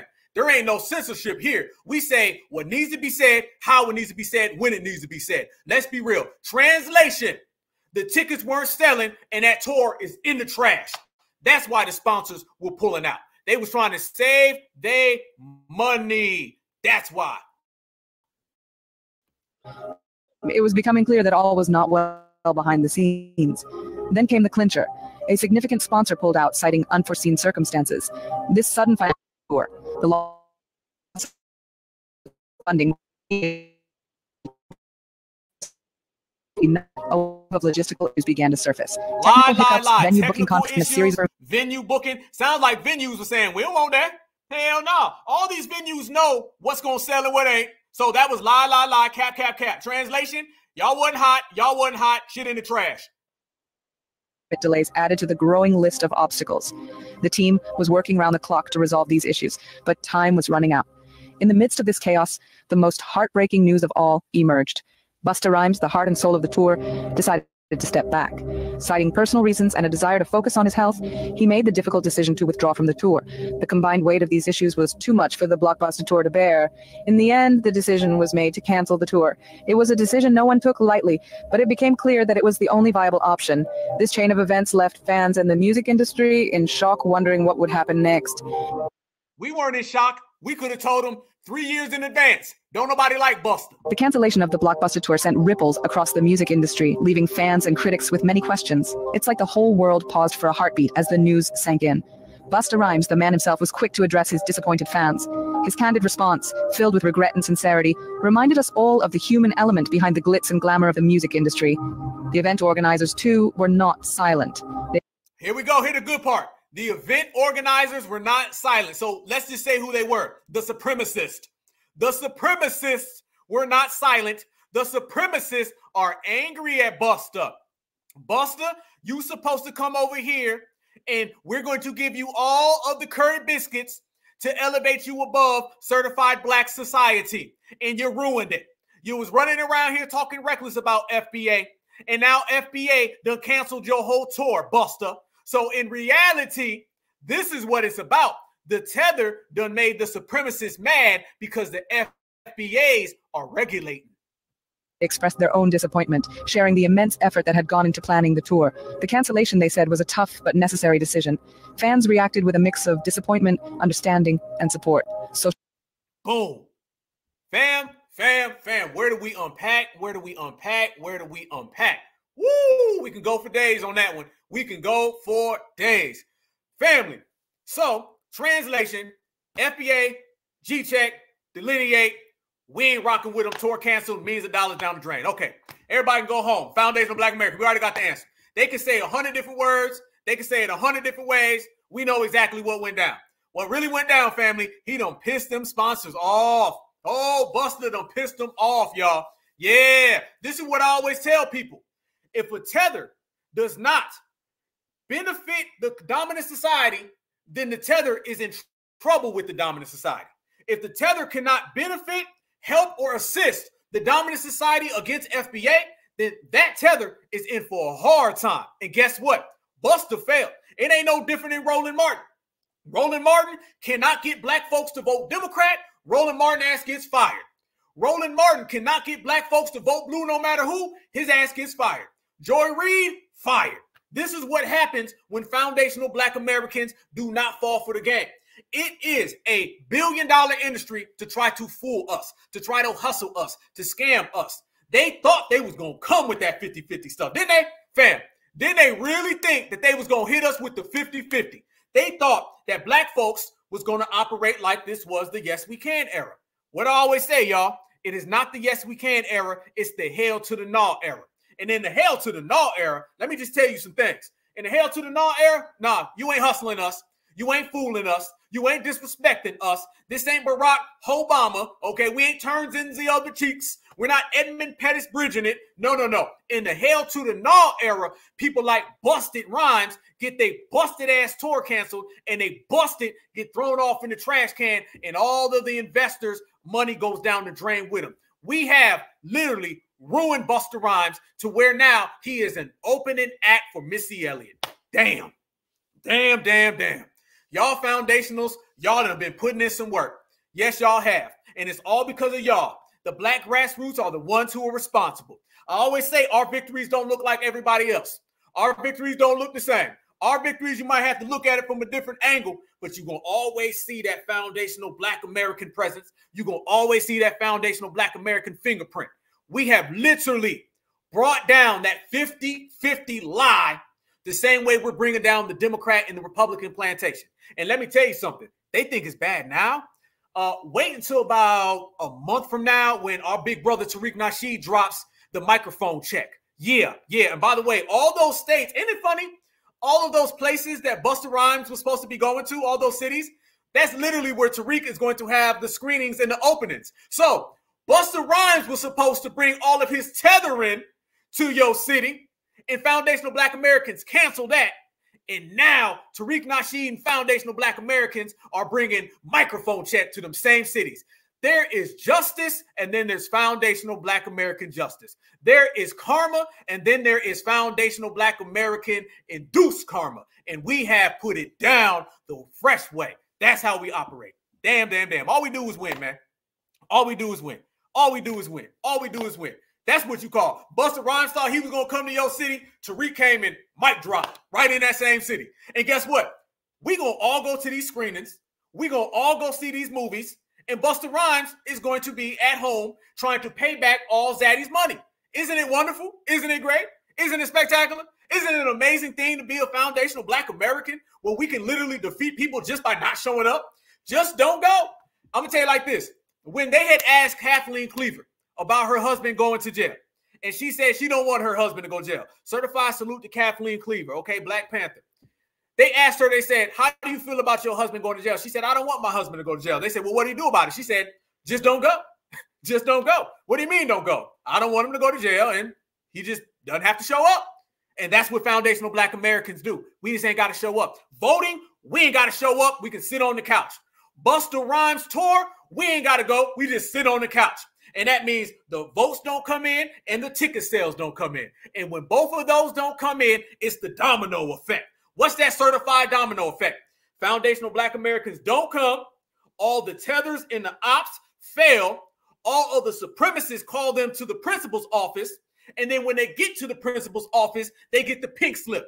That coon unemployment line family started off as about one football field. And now it's probably about 30 football fields. And it's growing another 30 every single day.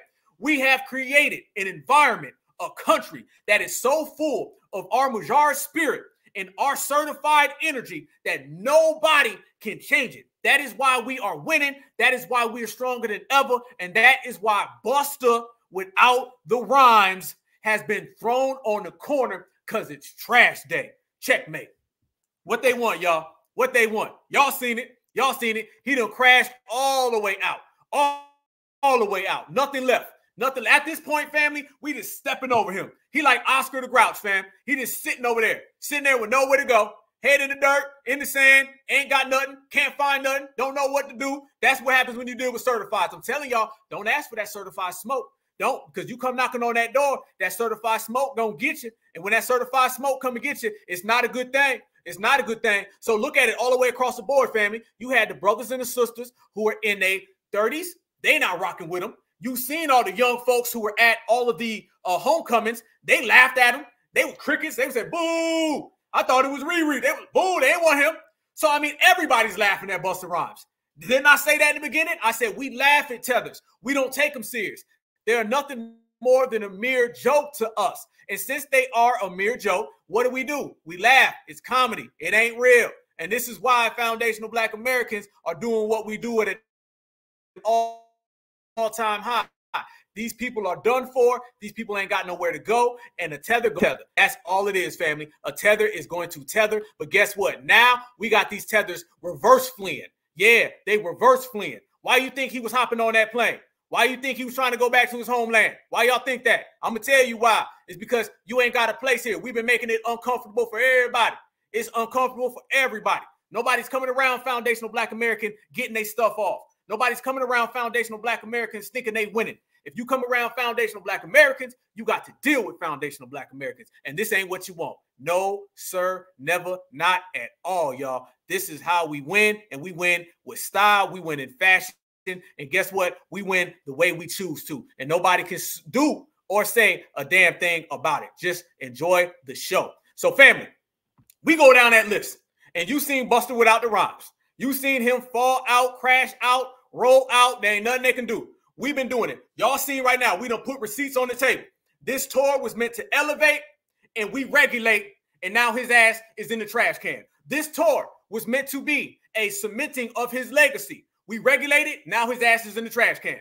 This tour was spent with millions of dollars by the dominant society to elevate this tether.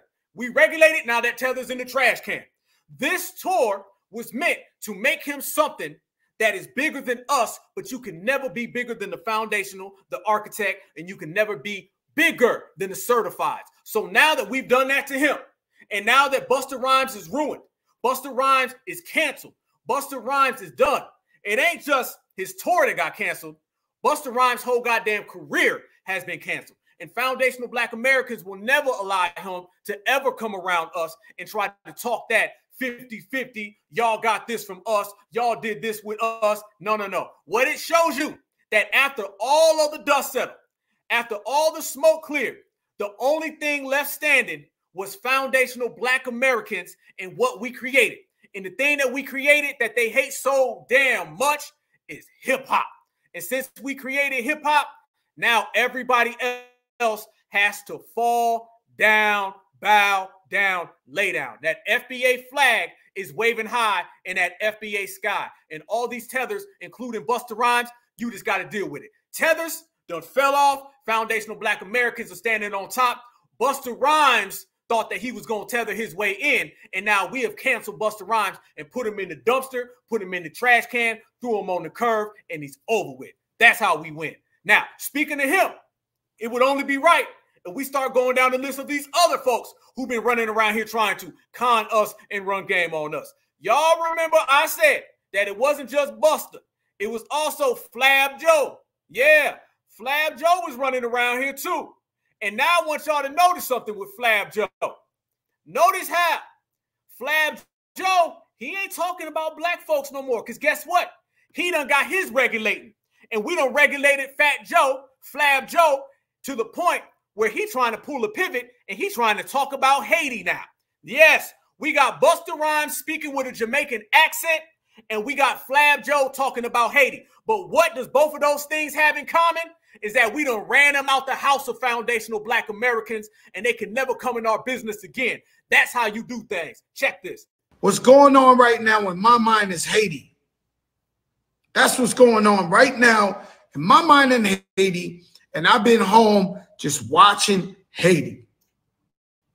And so, to me, I got a feeling, just a conspiracy, that Haiti doesn't get the help it deserves because it is the first freed black nation. Now, I think they cursed them and said, oh, y'all want to be free? We're going to curse you for life. Now, France, after they left, they came back. They put pressure on Haiti, said, yo, for us to leave, you got to give us $500 million. Instead of money going in infrastructure, going in schools, going in everything, they gave the money back. Oh, Fresh, what's up, my brother? They gave the money back to France. That's why they kind of in this situation. Then they got a lot of corruption themselves. From Boudaye and everything. So you got to understand, my best friend is Haitian. So I've been well. Oh, wait a minute now. Now your best friend is Haitian. Now you want to start talking about Haiti. No, before you were running around here talking about hip hop. Isn't it funny how y'all, they want to start talking about Haiti? They want to start talking about all of those issues. They weren't doing this a year ago because they were so far in the foundational Black Americans business. So now Fat Joe, Flab Joe is trying to make the Caribbean pivot. And that's a good thing.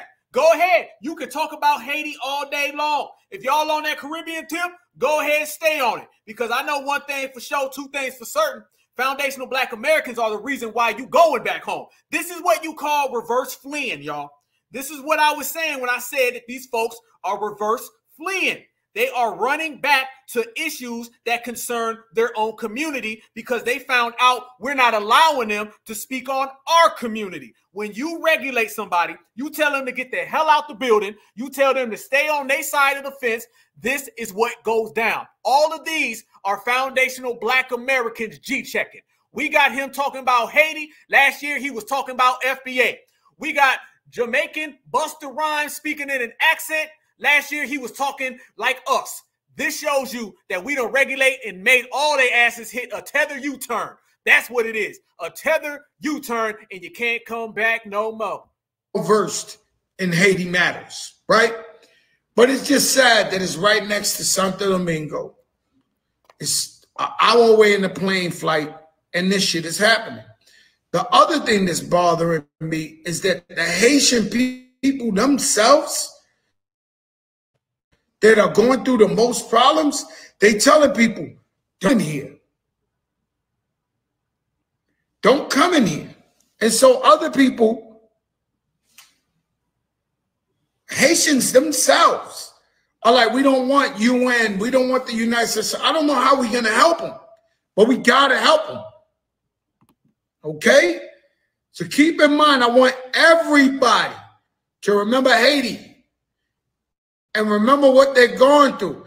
Put them in your prayers, and let's figure out, Zoe Dallas, how we can help the Haitian people directly. And so Zoe Dallas, Wyclef Jean, all the Haitians, let's get together. We got to do some humanitarian food, whatever, for Haiti. I'm in. No. The only reason you're in is because we kicked you out. That's why. Look at that, y'all. Look at that. Haiti. How many times did he say Haiti? We got to do something for Haiti. I mean, just Haiti. What about Haiti? We need to focus on Haiti. I mean, Haiti. You weren't talking about Haiti last year. It was FBA. Now, all of a sudden, he wants to talk about Haiti left and right. No. You can talk about Haiti all you want to. Go ahead, have a great time. But just know, you got that stamp on you that Foundational Black Americans kicked your ass out. Just know that. So next time you think that you're going to come back, Foundational Black Americans, the same ones, are going to be right here waiting on you. We done got up that fence. We done slammed that door. We got the bolts on it. We got that big-ass no trespassing sign.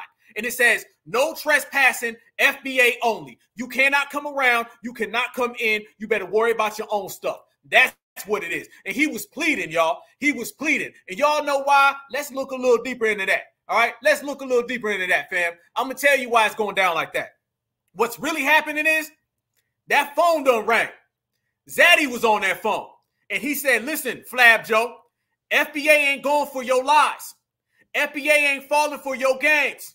Microphone is about to drop on your all right? That microphone check is coming. The movie is about to be big. You are not going to have a place to tell these lies to FBA no more. We done sent you out to Kamala Harris. FBA rejected you. We done sent you out to the BET Awards. FBA rejected you. We done sent you out to every little public event. FBA rejected you. We done invested so much supremacist dollar in you, we cannot put you above FBA because foundationals ain't going for it. So let's go ahead and send you off into Haiti, and we'll let you go hustle them. The same way we sent Stacey Abrams over to Nigeria because it didn't work on us here in Georgia is the same way they're sending Fat Joe over to Haiti because it didn't work on us right here in America. When it don't work on FBA in America, they send these folks all the way over to every other country. Reverse fleeing, y'all. They fled over here to get in on us, and now they got to flee because we ain't going for it. Foundational Black Americans, on code, on point, on game. It regulates everything and puts everything else on the corner. But, yo, it wasn't just that, y'all. No. There's a lot of other folks running around here trying to tell us, what about Haiti now? We got to focus on Haiti. Just focus on Haiti. Now, it's funny. These folks were never trying to get foundational Black Americans any type of love, any type of support until foundational Black Americans started coming up in the game. Ron Daniels. Yes, Ron Daniels, founder of the Haiti Support Project. And if I'm not mistaken, he's one of these N-Cobra narc guys. He's been running around trying to tell foundational Black Americans, man, y'all need to help Haiti. Y'all need to donate to Haiti. Yeah, this is what they doing, y'all. Yeah, because they understand now, y'all. They understand. They cannot get foundational Black Americans to let these people get into our business. So now they're trying to pull us over into their business. And we're not going for that either. We like, nope, I ain't going nowhere. 10 toes down. Right where you standing is the only place that you need to go. All right. If I want to go somewhere, I'm going to go see my fellow foundational Black American. That's what I'm going to do. All of y'all, we got 850 plus people in here. Smash that like button. 830 some people. Smash that like button. We're going to rock together as one team. We're going to rock together as one unit, one lineage. We ain't got to go nowhere. So since these people try to come into our business, they're trying to get us to go back in their business. There's a whole lot of tricky things they try to pull on us, y'all, but ain't nothing working. So now the desperation is kicking in full time, and they can keep on trying. Watch this man right here start talking about we all owe Haiti a debt. Yes, this man literally says, family, that we owe Haiti a debt. And we should help Haiti. They want foundational Black Americans to put reparations on the corner.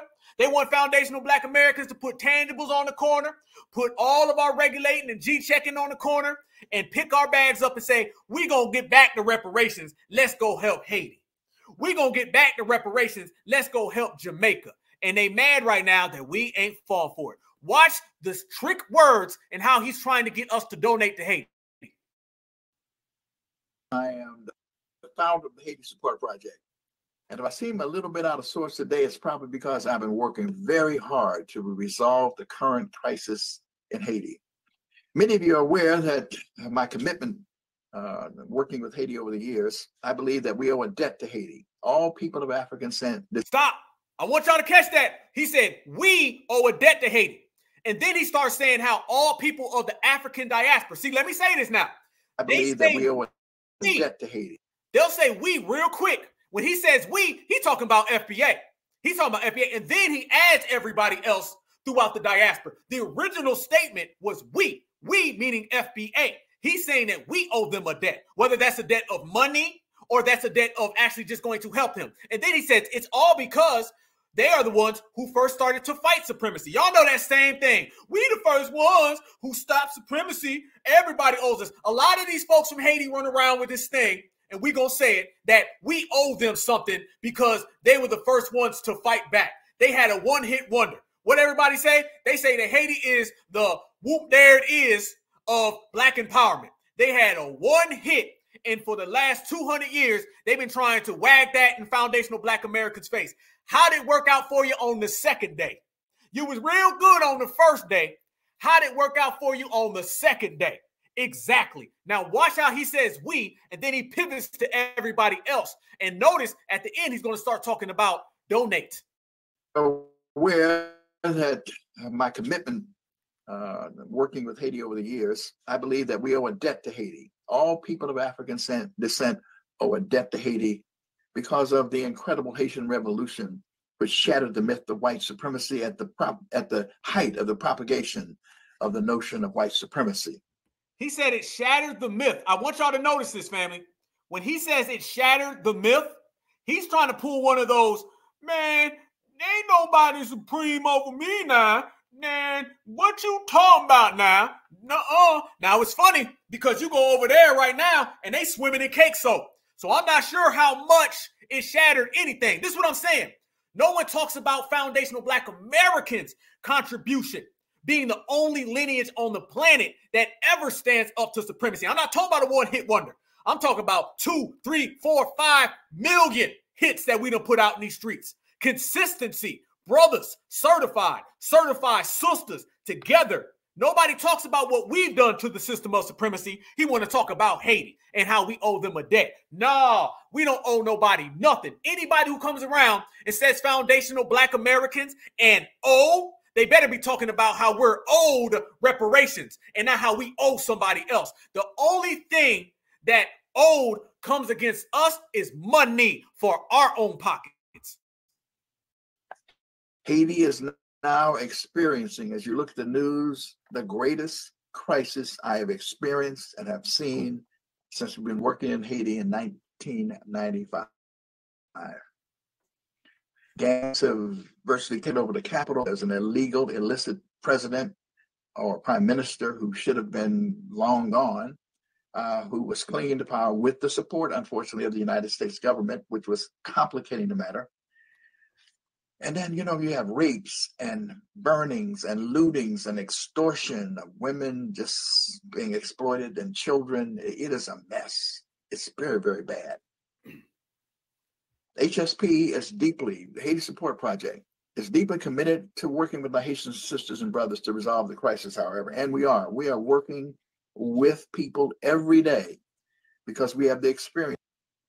No. And he's trying to get us to donate to his little thing. And he probably put that in his pockets. It's funny, these folks, what they do, y'all, they come around us and they start talking about all that money and helping out and this, that, and the other thing. In reality, fam, go ahead and donate $2. They're going to put that in their pocket. Where are these folks at when it comes to fighting supremacy right here in these borders? When it comes to fighting supremacy in the United States of America, you can't ever see these people. You don't ever see these people ever talking about fighting supremacy when it comes to FBA. When FBA is out here fighting supremacy, and we done all been on the front lines of fighting supremacy, all of a sudden these folks is nowhere to be found because they understand it ain't going to be easy pickings to get nothing from us. It ain't going to be smooth sailing to get nothing from us. Anything that you try to do, family, you're going to have to go ahead and do on your own. Hold your own NUTs. That's the type of time we on, y'all. Hold your own. Foundational Black Americans, y'all, we don't owe nobody nothing, okay? The only thing foundational Black Americans need to do is get up every single day and be exceptional. That is it. All this stuff about who we owe and who we need to help, they only start talking about that when we got on code. When we got on code and we start talking about a debt, we start talking about a money, now everybody else is talking about a debt and they talking about money. They're talking about coming to get something from us. The only thing that they're going to ever get from us is 2 middle fingers, and they can take them right on back to their village and have a great time because foundational Black Americans ain't giving up nothing. But, fam, let's talk about some of these tethers. See, when you start talking about these tethers, fam, a tether is the #1 recruit for the erasure from the dominant society. And they go all around the world and they literally handpick people. See, when we start talking about how immigration and stuff works, we got to get rid of that old immigrant, right? That we think of someone from a poor country is coming over here. That's some type of stuff to make you think there's good intentions involved. No. They hand select people who are easily to control, who are docile and submissive, and who will give them what they want. They dump off migrants in our community the same way they used to dump off crack in our community in the 80s. In the 1980s, it was dumping crack in the community. In the 2000s, it's dumping tethers and migrants in our community. And they only do that. Yeah, I said it. I'm going to say that one more time. Okay, 3 times. The same way they dumped off crack is the same way they dumping off migrants and tethers. And they come in all different shapes. Tethers come in different colors. There's tethers of color, okay? Not just POCs, there's TOCs, tethers of color. And all of these tethers are coming around from all these different places. And the first thing they do is show up and try to eat off us because it's in their deal. It is their deal. It's in their package to come to America and sell us out So they get their butter biscuits. If there's no butter biscuits and selling us out, they got to go back home. Now they're coming against resistance where we are sending them back home. Reverse fleeing. G-checking. They never thought they'd get to these shores and they find foundational Black Americans who are locked tight. All right. Now they have. So now people are popping up from everywhere and you see these Haiti this, Haiti that, Haiti that. But fam, there's a whole bunch of folks running around here and they saying a whole bunch of things that foundational Black Americans ain't gonna go for. Remember how we were just seeing that right there when the person was talking about Haiti, Haiti, Haiti, Haiti, Haiti? Well, if you listen close enough and long enough, you'll start hearing people tell the truth about Haiti. And every now and then, you'll get one of their people that'll say the same thing that we're saying. We don't just drop receipts from what we say. We're going to go get receipts from what your own people say and make you deal with that. Checkmate. This is coming from a Haitian girl. The fact that y'all have normalized invalidating Black American culture to the point that a white lady is telling a Black girl that she has no culture because she was born and raised in America. Excuse me? Excuse me? Did the rest of the diaspora? I'm from Haiti. Haitian people are originally from where? Africa. You would never tell me I don't have a culture because my people build our culture from the ground up. Just because Black American culture is not seen in the traditional sense the way y'all see the rest of the world's culture does not mean they don't have a culture. Culture starts from somewhere, correct? Correct? They have their own dialect of English the same way Jamaican people do. Y'all don't question it. They have their own styles, head wraps, things of that nature, and the same way every other culture do. But y'all question it? Y'all question it. They learn how to make food specific to them because y'all would not even give them real food and they still made a whole meal out of it. The way y'all invalidate Black Americans to the point is ridiculous. Half the cultures in the world had to be rebuilt because of colonization, but you want to question Black Americans?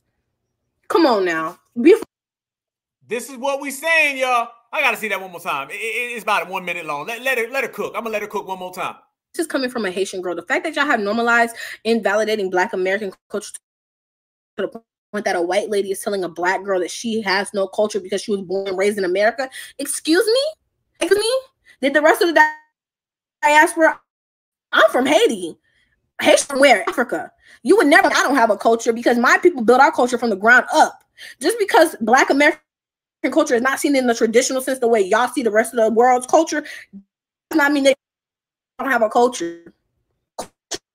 Starts somewhere, correct? They have their own dialect of English way Jamaican people do. Y'all don't question it. They have their own style, head wrap, things of that nature, and the same way every other culture do. But y'all question it? Questioning it. I'm specific to them because y'all would not even give them real food and they still made a whole meal out of it. The way y'all invalidate Black Americans to the point is ridiculous. Half the cultures in the world had to be rebuilt because of colonization, but you want to question Black Americans? Come on, for real. That part. This is what we talking about, y'all.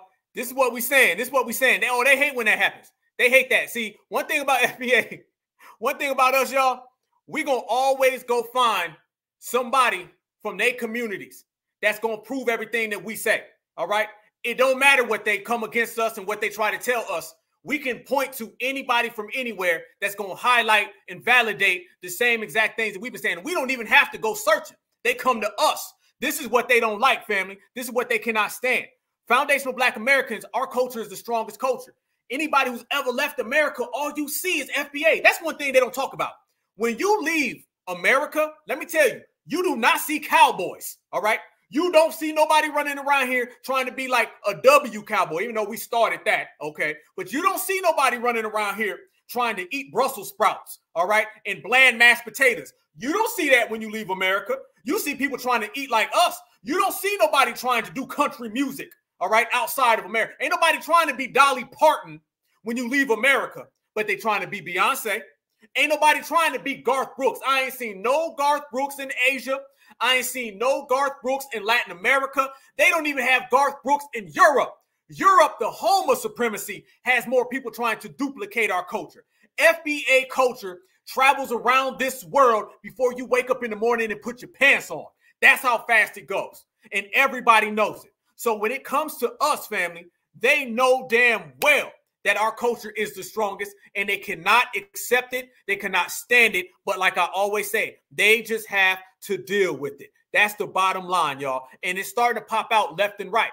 This is what you're seeing. You're seeing a whole lot of people coming around here saying different things. And you're starting to see a whole lot of people speaking things. And it all goes back to what? Foundational Black Americans being levels above everybody else. Listen to this guy and what he had to say about the same situation in black immigrants. You know what really starting to bug me more and more? When you have immigrants who love to, black immigrants who do live, talking about black on black crime. Wait a minute, hold up, wait a minute, time out before we go there. Before we go there, let me just say one thing. Family, we are in the building, and I got to say this real quick. Johnny Lee, I like Brussels sprouts. Okay, just make sure some seasoning's on them, okay? Because if some seasoning ain't on your Brussels sprouts, I'm going to have to ask you where your people from, brother. All right, I'm just saying, you like Brussels sprouts, okay? But don't like them the same way that Jethro does. Don't like them the same way that Billy Bob, okay? There best be some seasoning or something on them, okay? If you like Brussels sprouts. That ain't really going to fly like in Brussels sprouts, fam, unless you got some real seasoning and you done FBA'd them up, okay? If you ain't FBA'd them up, then where your people from? That's all I got to say. As we proceed. Love to talk about black on black crime. Now, don't talk about the crime in their own community. Now, you have the Haitian, and I'm not saying all Haitian do stuff like this, but when it's Haitian, Jason, two roommates, is that considered black on black crime? Or is that Caribbean on Caribbean crime? Or is that non-black American crime? You see? See, they will lump everybody who is black, even from another country, when they do crime, and put it with the statistics of black America.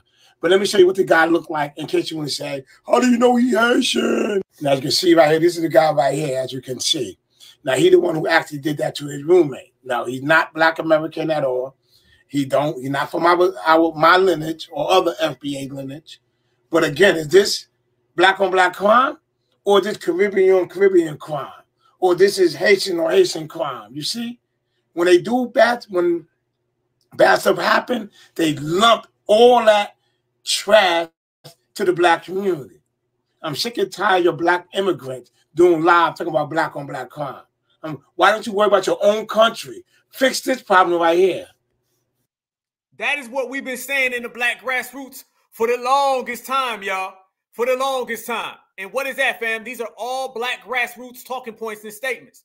That is exactly what we've been doing. We've been telling everybody out here, these folks to come here and they'll commit a crime and it'll be black, black, black, black, black, black, black.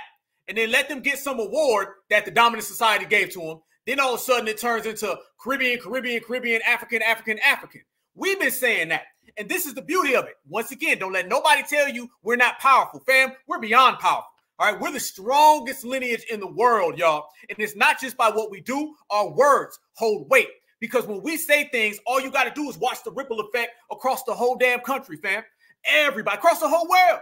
Everybody takes what we say. If it wasn't for us in the black grassroots, people wouldn't even be saying that. How do I know? It's because they weren't saying that 5 years ago. 5 years ago, people were really falling for that. They were like, man, that's true now. It's black, man. We as people, ain't no we. You got to be very cautious when you say we. If you say we and you're not talking either French or you're not talking about your brother or your sister. See, we only applies to your family. When we start talking about the FBA family tree, then it's we. When you start moving outside of the FBA family tree, oh, ain't no more we no more. No. It turned into them and theys. And I'm very, very, very proud saying them and they. Them over there are not FBA, and they better keep their asses over there. You can't come over here into the House of Foundational Black Americans. That's the difference. All these mixing terms and blended up terms, well, who does what, where, go, why? No. That's never served us as a community, fam. We've been on the same game, on the same page at the same time. We understand what it is. And that's the first thing they try to do to us. They want to mix us in with everybody so they can dilute what we got going, and then it can get confusing. Notice when all these other groups get all these different tangibles and benefits that they do get, okay, because like we said, it's in their package deal to come to America and to get things from us. When all of these groups get that from the dominant society, we ain't ever mixed in. How come we ain't never mixed in with the tangibles that these politicians hand out to everybody but us? We never mixed in with that. We're delineating.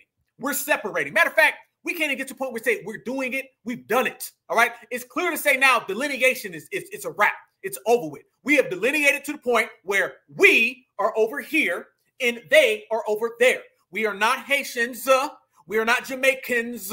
We are not Africans. We're not people of colors, minorities, blacks and browns. We are certified foundational Black Americans. That is it, bottom line, and that is a non-negotiable. And once you tell people like that and you draw that damn line in the sand, everything else is good. Everything's good. Y'all know they've been running around here trying to do the OMB and what we gonna call y'all. Man, I don't give a damn what they call, because we gonna call ourselves exactly who we've always been. Y'all notice, fam, they'll get into this whole game of what we gonna call y'all and who are y'all and what we gonna say this week. But guess what? That has never meant anything. The only thing that matters is foundational Black Americans and what we call ourselves. Because if you look, y'all, when it comes to this name call game and what we gonna call blacks, folks, family, we've never accepted the terms that they've given us. The only thing that we've ever done, y'all, is been true to ourselves. So if they call you whatever term they come up with tomorrow, you counter that by saying FBA. If they call you whatever term they come up with next week, you counter that by saying FBA. If they call you whatever term they come up with next year, you counter that by saying FBA. The more you say foundational Black American freedmen only, the more all of their fake names don't matter. Boy, we cooking tonight. Smash that like button. Black Alpha Network in the building. We are delineating, separating all the way to our reparations. Regulate time. Look at this right here, family. This was an actual article that came out in the 1980s. We all know that Jesse Jackson was the one responsible for coming up with African American. Him and a couple other of his little people, they're the ones who came up with the term African American, all right? African American is a term that they just came up with. Yes, indeed. A lot of people think African American has been around for years. No, it's not. Go find me the speech from Dr. Huey P. Newton where he says African American. Can't find it. Go find me a speech with Fred Hampton where he says African American. Cannot find it. Go find me the speech with Assata Shakur, and she says African American. You can't find it because African American is a brand new term. Check this out, y'all. African American term less preferred, poll says, meaning we've been rejecting that term from the jump. This is why I say you have to always stick true to who you are. You have to always be true to yourself. It does not matter what they call you. It's all about what you refer to yourself as. And then if they cross that line, you show them who you are. Simple as that. Self-pride, self-focus, self-determination. African-American term less preferred. Washington. Despite increasing use of the term African-American, most Black Americans still prefer to be called Black. Uh-oh. They don't want to show you this. You're not going to see this article on MSNBC. You're not going to see this article on CNN. You're not going to see this article on Fox News. They're going to hide this from you. Yeah, let's go back to the 1980s. One thing about the Black Alpha Network, if we got to go back in time to pull out a receipt, if we got to go into a desk, pull out a file, we going to find it. And we going to show everybody where the receipts really come from. It found 72% preferred Black and only 15% like the term Afro-American. And they said 2% preferred Negro, with the rest giving no opinion to the response. The change from Black to African-American was first proposed in December 1988. Family, this article came from 1988. This is showing you at a meeting in Chicago to lay the groundwork for the African-American Summit that was held in New Orleans in April 1989. So let's get this right. In Chicago, 1988, they came up with the term African-American for an African-American summit that they were planning in New Orleans the year later, 89. Yes, these terms were all created then. It makes you wonder at this summit, what were they talking about? They were probably saying, let's put African on it so we can blend in Africans with Black Americans. An African-American could be someone from Africa who just got here 20 minutes ago. A foundational Black American didn't get here. We're from here. Big difference. This is why we reject all terms that are not sealed and approved by us. Yes, this is the FBA era, and everything that we say goes. And if we do not say it, then it's bullshit. Simple as that. Call us cocky, call us what you want, but call us exceptional. Proceed. Civil rights leader Reverend Jesse Jackson endorsed the idea at the summit and has since been adopted by such other prominent blacks in New York. Mayor David Deakins, Atlanta Mayor Menard Jackson, U.S. Representative William Gray, and some other black organizations. Y'all know who them black organizations were. They was the NAACPs. They was the Narcs and the N-Cobras and all the 80s versions. Oh, we going there. We going there. If you feel me flow, smash that like button. Subscribe to the Black Alpha Network. We building in here tonight, y'all. Certified. FBA above everything. Promise that. This shows you that they were all meeting collectively so they can get this off the ground. This shows you the conspiracy to create the word African American. Same way they're trying to create POCs and minorities and all that stuff today. We are laying that all out. Jesse Jackson was the main person they selected to be the one that publicized the word. It was all of these organizations, all the boule. The boule and all of the boule buddies and friends all got together and they overrode our community. This is why we G-check and regulate all of these organizations. You see in this article, it says, black people do not prefer African American. Black people at 72%, which is the overwhelming majority in 1988, said we want black. And they said, no, we're going to take this little 15% and we're going to overwrite the 72%. Hell no, hell no, hell no. They proceed. The Joint Center had not embraced the change. Individuals here use the term, but as an institution, we have not adopted it. These are people saying, no, we don't want that. We don't want that. And then what they do, they say, we don't care what you want. We're going to do it anyway because Master told me. Mr. Morris and Mr. Jackson endorsement appeared to have been the chief impromptuous for the movement to change African American. Listen to that. Mr. Jackson and Mr. Morris. Those are the two people that are the main ones who had been hand selected by the dominant society to go ahead and usher in the term African American. They said there is a strong inclination among what might call the elite in the black community to fall in line with such pronouncements. So they have the white community has been very responsive. Man, listen, hold on. I need to see the family before I pull that back up. Please work with me. Feel me now, y'all. I got to talk to y'all. Let's talk about that. The article just said right there. It just said, and hey, DM me. I'll send it to you directly so you can see it more clear or you can have it. I'll post it tomorrow. You can screenshot it. It said what we say. Literally what we say. Fam, nothing we say does not come true. Everything we say comes true. We literally call everything out. We are that thorough. We are that certified. We're that intelligent. We know what it is.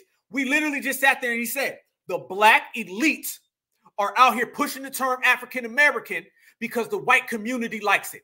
That is exactly what we've been saying about your Jackson Jills, about your Boulets, about your Democratic Shields, about the NAACP, about NARC and N-Cobra. It's the same people today.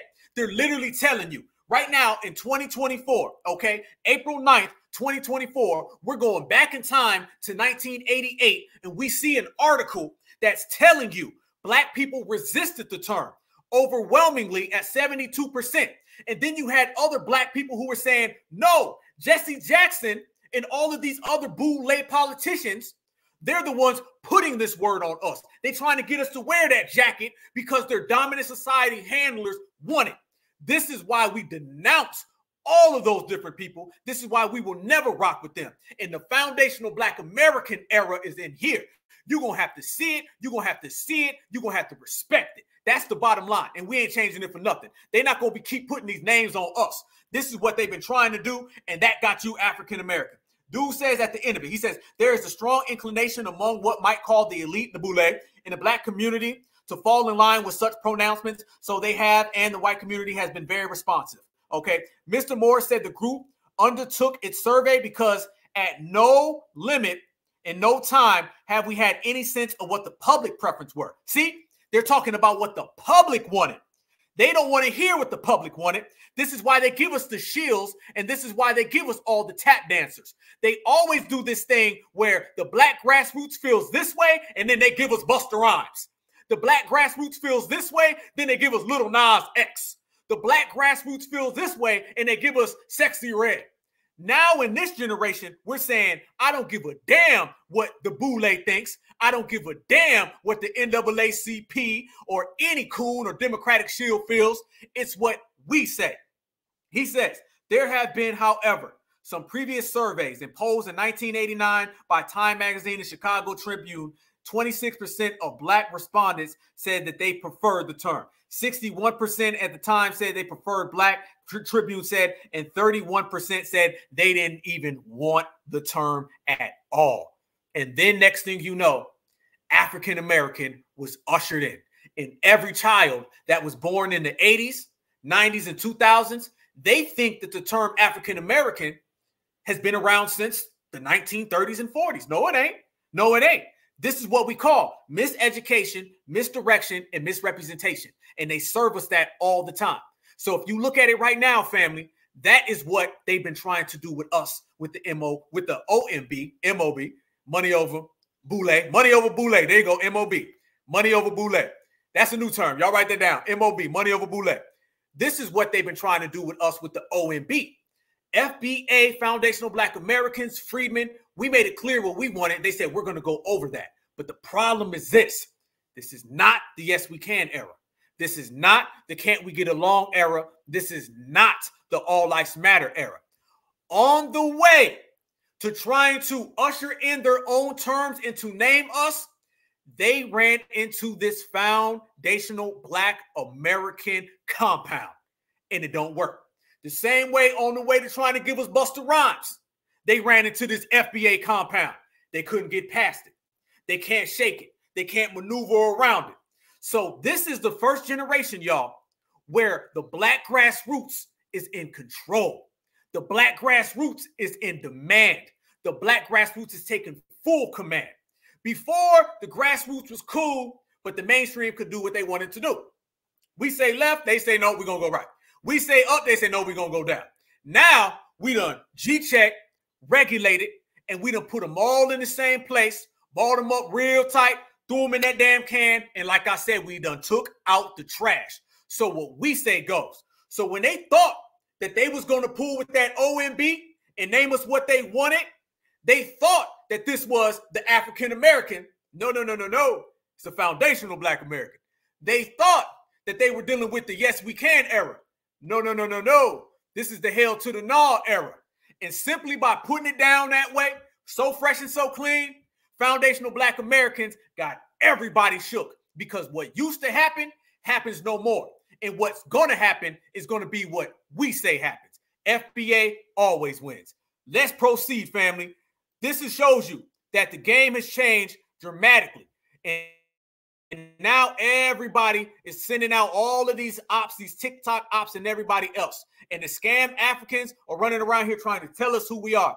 You can't tell us who we are, family, because if you ain't got the memo, FBA makes all the rules. It's all world. You just paying rent. Takes like this used to annoy me, but it really speaks to how well our people have been miseducated.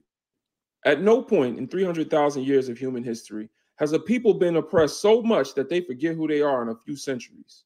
Until you get to Black Americans. And then you have to know that was intentional. When we say that we are not African and that we are Americans, we become accomplices in the destruction of our history. Marcus Garvey said, a people without knowledge of their history is like a tree with no roots. Tell me how we spend 300,000 years in Africa, but only 400 years in America, and now all of a sudden we not African. I'm going to tell you why. Because ain't none of us ever been to Africa. That's why, homie. And we built the United States of America. That's why, homie. And we are the architects of the United States of America. That's why, homie. So really what you need to do, you need to go ahead and hook up them clippers, and you need to go ahead and shave that beard, all right? Because it looks like it's running away from you. And it sounds like you're really upset because your scam Africanism ain't working no more. This is what we saying, family. When we stand on business, they get mad as hell. And he mad as hell because what we say goes. Our world. How does it make sense to y'all that everyone else gets to have ancient ancestors, but our ancestors only come from a few centuries ago? Who does it benefit for you to believe that you have an allegiance to a plantation instead of an allegiance to... Whoa, hold on, time out, rewind, run it back, stop, hold up, wait a minute. Actually, we do have ancient ancestors right here in the United States of America. We do. And they're all foundational Black Americans, because we've already broke down right here on the Black Alpha Network that we've been here literally for thousands of years. He may not know. See, he think he's smart. He thought he was flexing, didn't he? He thought he was flexing. Man, how come everybody else get ancestors from 1,000 years ago, but we don't have ancestors from just nowhere now? I'm going to tell you why. Because you don't know your history, chump. And reality is this. Foundational Black Americans, we have ancestors from thousands of years ago. We have ancestors from hundreds of years ago. We have ancestors from 50 years ago. And soon we will be the ancestors for the next generation. You can't do that, scam African. To the land that you were stolen from. Meanwhile, those that colonized and created America claim that their ancestors was the Vikings and the ancient Romans. They even claim African history and say they built Egypt. I ain't never met one of them that said their ancestry started with Christopher Columbus. If someone kidnaps you from your home, points a pew-pew to your head, and tells you to build them a house, are you going to move in? Do you get what I'm saying? Well, first off, the Africans sold those Black people, if you really want to go there. See, this is what happens when you are a little guy, okay? When you're a little peewee, all right? All right, what you need to do, you need to go ahead and you need to go all the way back and learn some things that we learned a long time ago, okay? This is what needs to happen for that guy. Matter of fact, I wonder where he's really from, by the way, all right? What happens is foundational Black Americans created this country. Foundational Black Americans built this country. And let's go ahead and put something to bed here. What nobody saying, you better go ahead and build America, you slaves. Let me say this. They tried to build America before Blacks, and they could not do it. When they got here, they failed at everything. The original fleer is the European, all right? You have the fleers now who come, but the original fleer was the European. They tried and attempted to build America, and they fell flat on their face. Foundational Black Americans did not just build America. We are the architects of America. Where do you think all the structures, all the blueprints came from? It didn't come from the Clan MacLeod. It didn't come from the Christopher Columbus. No. And people had already started to build America before they ever got here. This thing where America was just built just when the slaves got here, what do you think the foundational Black American ancestors, the Maroons and everybody was doing for thousands of years prior? Building the landmass. So we built the landmass, we built the structure, we ushered in the era from the ancient history because we have ancient foundational Black American ancestors. And I'm not talking about Africa, I'm talking about right here in the good old USA. There'd be no USA without FBA. Understand, believe, and check that. So you have us foundationals who built the original indigenous era, ushered that into the modern era, and now we're in the current era. That's indigenous, all the way into the ancient, all the way into the modern, all the way into the current. And guess what? Every single time you see that, you see who? Foundational Black Americans. Trust me, we didn't just build the country because someone told us to. We built the country because we're the only ones who were capable of doing it. Now, he wouldn't know that because he looks like he needs to go ahead, shave his beard, go ahead and get dressed and jump out the goddamn dumpster he's living in, all right?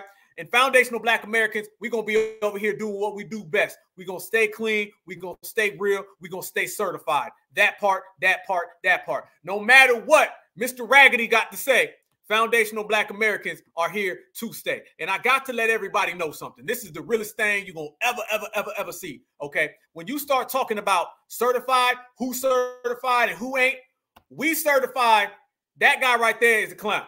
We certified that guy right there is just another lost you-know-what.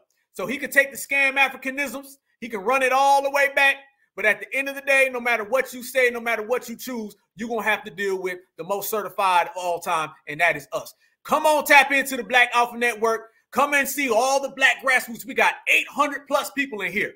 Out of all of us 800, we're going to teach everybody what it really is. Now, whether they want to accept it, whether they want to acknowledge it, or whether they want to admit it, all of us 800, we going to drop the facts. So if my sister don't get you, my brother will. If my brother don't get you, my sister will. But I guarantee you one thing, you gonna know where FBA stand, because the facts that we put on the table cannot be debated because we are exceptional. Look at this right here, family. I think our brother played this the other night.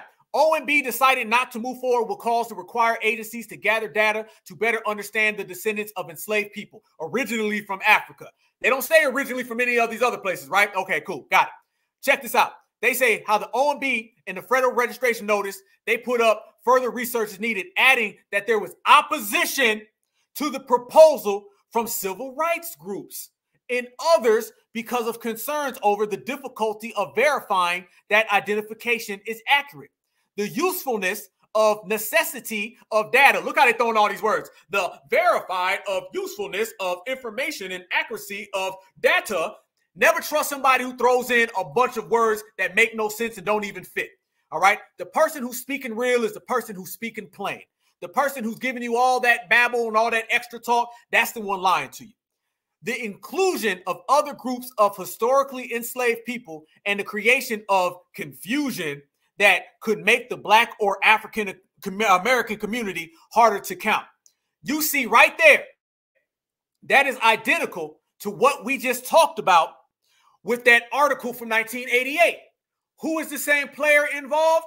The civil rights organizations. In 1980, the civil rights organizations, they overrode the Black grassroots and they gave us African American opposed to being Black. Remember, it said only like 12% of people even wanted African American, and they was probably all coons, and 72% preferred Black. They elevated 12% over 72% to give us African American. Now they're trying to give us POCs. They're trying to take these things off, deny what we got based on the boule. The difference between then and now is that they got to deal with us. So basically, in other words, family, even though that's the same exact article from 1988 that I'm reading in 2024, and even though it's the same bootlick tap dancing civil rights organizations from 1988 that I'm reading in 2024, the difference is that foundational Black Americans in 2024, we gonna cancel all that shit. So nice try again, not happening. We are the culture, and we so much of the culture, family. I gotta play this for y'all. I want y'all to see this, because when we start talking about the culture and everybody said we ain't got this, we ain't got that, we ain't got that, I always tell people, your grandmother, my grandmother could pull up a chair and they could talk like sisters. Why? Because they are sisters. Your grandfather, my grandfather could pull up a chair and they could talk like brothers. Why? Because they are brothers. Me and you and I, we gonna see each other in Washington, D.C. for the reparations rally, Juneteenth celebration, and we're gonna all talk like we're brothers and sisters. Why? Because we are, family. And you only get that with foundational Black Americans. Let me show you this right here. Somebody tell me that this ain't some certified energy. If you've ever seen it, certified salute to all of the foundational Black American mothers, because only an FBA mother is going to give you this type of energy right here. If y'all have not seen this, y'all got to watch this. You're going to enjoy it. And this goes ahead. We can put all the facts on the table. We can go back in the 80s. We can drop all the receipts. We can give them the spoilers, the invoices, and the tax returns, family. But if that don't work for them, then let's just see a foundational Black American mother go ahead and tell you where our coach is at. She's going to regulate better than I ever could. Here we go. I came to speak to those who seem to think that moms are just moms. Well, baby, let me let you in on who we really are. We alarm clocks, we're bathroom attendants, we're providers, we're cooks, we're nannies, housekeepers, and that's all we get ourselves in the morning. We're physicians, but we can heal wounds. Well, yeah, we ain't got no degree in that either, but we can mediate between siblings who can't seem to get along, and sometimes adults who act like kids too. We are chefs who could pull together a meal with the little scraps in the refrigerator, who can make money stretch when you don't even know we are, because you don't seem to. Oh no, they're trying to stress that you don't seem to. Oh, see, they trying to stop our sister from talking. Hold up, wait a minute. We ain't going for it. Hold on, we gonna get that. No. That ain't how the game flow. Here we go. Run it up. Let me see if I run that back from the beginning. Okay, I don't mind hearing it twice. Yes. I came to speak to those who seem to think that moms are just moms. Well, baby, let me let you in on who we really are. We alarm clocks, we're bathroom attendants, we're hairdressers, we're personal stylists, we're cooks, we're nannies, we're housekeepers, and that's all before we get ourselves together in the morning. We're physicians, but we ain't got no PhD, but we can heal wounds. We're lawyers, we ain't got no degree in that either, but we can mediate between siblings who can't seem to get along, and sometimes adults who act like kids too. We are chefs who can pull together a meal with the little scraps in the refrigerator. We're accountants who can make money stretch when you don't even know. We are strong because we can hide the stress that you don't seem to think we go through. We are all the things that you don't even see at night. With prayer warriors praying over our house when everybody else is asleep. We are the ones that's keeping the enemy at bay because we're the one laying on our face. We are the strong weapons who God has ordained for this position, baby. We ain't just a mother, and you better not even let that come out your mouth again. Let me tell you who we are. Woo! They cut it off. No. Keep cooking, sister. Keep cooking. Yes, indeed. Family, come on. They don't want none. They don't want no problems. They don't want no problems. Let me tell you something like this. There ain't nothing on this planet Earth that is stronger than a certified foundational Black American woman. Every woman on the planet Earth wants to be an FBA sister, all right? Hands down. They over there with afros. They over there trying to braid their hair, walk and talk like FBA. You can't make that up. You can't find a synthetic version of that. You can't carbon copy that. That right there, you only get from right here, right there, the heart. That's the only place, okay? Either you wake up with that or you ain't got it. Let me tell you something. Certified is born. It's not grown. You can't grow into be a certified foundational Black American. You're born that way. And there ain't nothing like a certified foundational Black American woman. Certified salute to all of my sisters. And they out here running around. Y'all see what they're trying to do with Beyonce now. Y'all see they got all these country singers and stuff mad at Beyonce, okay? It's that FBA energy, and they can't stand it. But guess what? Like I always say, you ain't got to like it, but you better respect it. And you better respect it because we know you can't check it. But y'all know there was a person running around. I had to play the real sister, okay? I want the real sister to speak so we get that real energy, right? Because like I say, a certified foundational Black American woman is above all, yes? So there's a lady running around here, and she's trying to talk in a FBA Southern accent. And she's been running around trying to say that she's FBA. And we done already pulled her card before. But I want y'all to see this. So we already showed you the certified. Now I'm going to show you the counterfeit. We already showed y'all the authentic. Now I'm going to show you the artificial. I've already showed you the real. Now let me show you the fake. Family, look at this person right here, who, by the way, is another tether. And we taking out the trash. Have y'all seen Kamala Harris is running around here trying to talk like our FBA grandmothers? She's trying to talk like our FBA moms. Yes, she is. Listen to this woman speaking out of nowhere, somehow, some way, in a foundational Black American indigenous Southern accent. I ain't lying. You know, I was recently with a bunch of faith leaders, and I said, you know, I said to the preachers who were there, you know, during announcements on Sunday at church, could you perhaps ask people to stand up and say who got their student loan forgiven, because so many have. Whoa. Look at the fake mannerisms, y'all. Look at the fake man. I was just sitting there, you know, I'm trying to figure out now what's going on and all this stuff and da-da-da-da. Look at it right here. Look at her cosplaying, y'all. You know, I was recently with a bunch of faith leaders, and I said, no, you wasn't. You know, I said to the preachers who were there, you know, during announcements on Sunday at church, could you perhaps ask people to stand up and say who got a student loan forgiven, because so many have. No, that ain't gonna fly. That ain't gonna fly. No. No. Yes, absolutely. Yes, a pandering tether. Yeah, that's what she's been doing. That's what she's been doing, y'all. She's been running around here trying to talk like a foundational Black American. And not only that, she's trying to talk like a foundational Black American woman. Yes, she is. We're not done. We don't hide. We don't run. We ain't here. We on one. You know, party ain't a party if we don't come. Look at this, y'all. Yes, y'all know how to spit some bars real quick. You know what I'm saying? FBA all day. That is not the end of it, fam. She's been doing this a lot lately. She's been running around here speaking with this foundational Black American vernacular, trying to cosplay our certified mothers, trying to cosplay our certified grandmothers. That is what she's been doing. And you're starting to see it more and more as elections. See, remember the last election, it was about Q-Tip and Phife Dawg and Tupac and Snoop.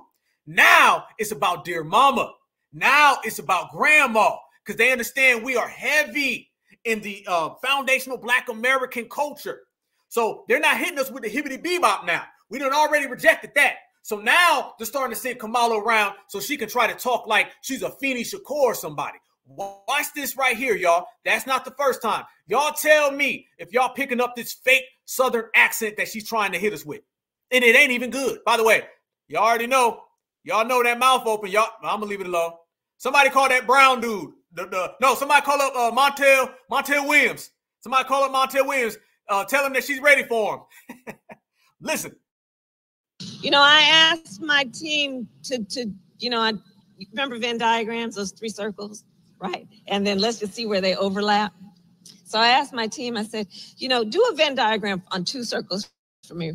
And in particular, the overlap of states that are attacking the freedom to vote and attacking women's freedoms over their own bodies.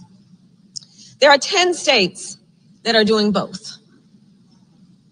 Here's the point. I asked my team to I remember Venn diagrams, those 3 circles, right? And then let's just see where they overlap.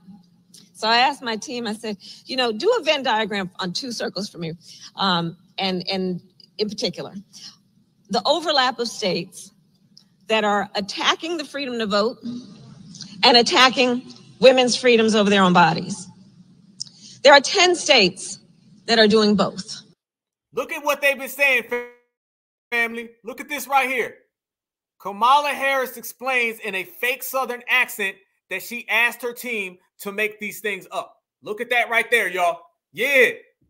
Oh, yeah, all the way across the board. All the way across the board. She out there talking about something, and then I talked to the religious leaders, and I told them that what we need to do is this, and what we need to do is that, and we need to figure this out. That ain't done, no, fam. I got receipts, man. I got receipts. She's been doing it left and right. I want y'all to see the cosplaying, okay? She done did this right here, and she acting like she got some goddamn Hennessy and what's up, dog? This is what we talk about. We talk about the yo-yo-yos and all that, right? This is what we seeing with the yo-yo-yos. She trying to hit us with the same thing. She don't talk like that. She's not a foundational Black American. She's not even Black, okay? She's not even Black.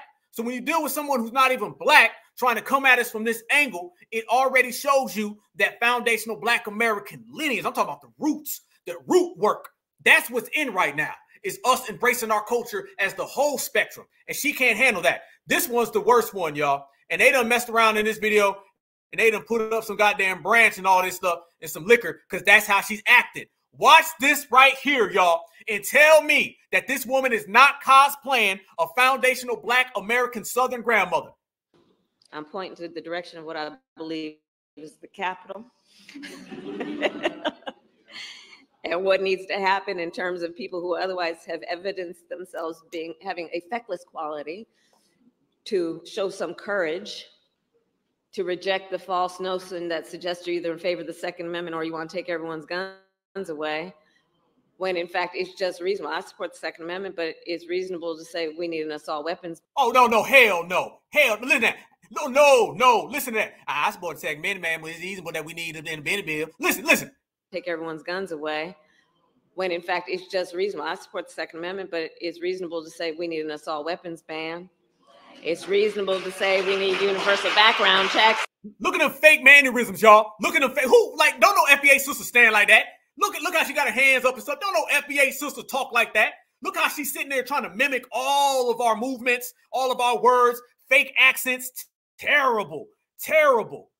I support the Second Amendment, but it's reasonable to say we need an assault weapons ban. It's reasonable to say we need universal background checks, that we need red flag laws. It's reasonable to say that if you want to deal with violence in the community, you also got to understand it's not only about. Whoa, family, listen. She's literally mumbling. This is disrespect. This is what we talk about. This is why we voting for the couch. Listen to the disrespect. She's literally speaking in a broken English. Listen to her right here, family. She mumbled through her words. She don't talk like that. She talk prim and proper. When she be with her W Zaddy every night, She be speaking the Queen's English. Listen to her purposely mess this word up. Listen real carefully. Deal with violence in the community. You also got to understand. It's what? What the hell? What she just say? Y'all also listen to her purposely mess the word up.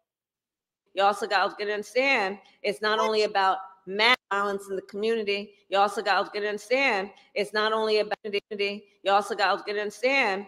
It's not only about mass shooting situations, which are horrific. Y'all get understand. Y'all get understand. Y'all get understand. Y'all get understand. You also got to understand. It's not only about. Y'all all got to understand. What? Y'all all got to understand.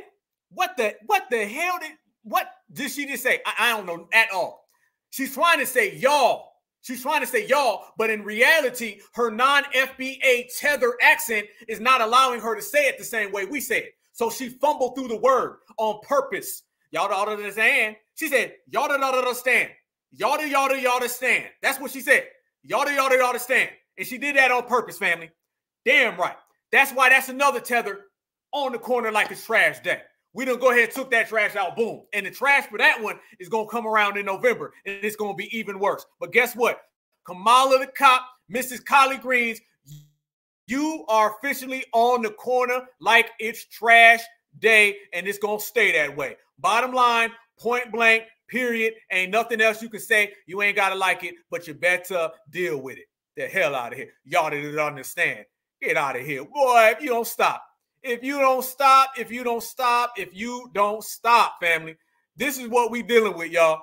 These folks are literally, family. These folks are literally trying to mumble through words and trying to speak broken English because in their tether heads, they think that is going to appeal to us. No, the hell it ain't.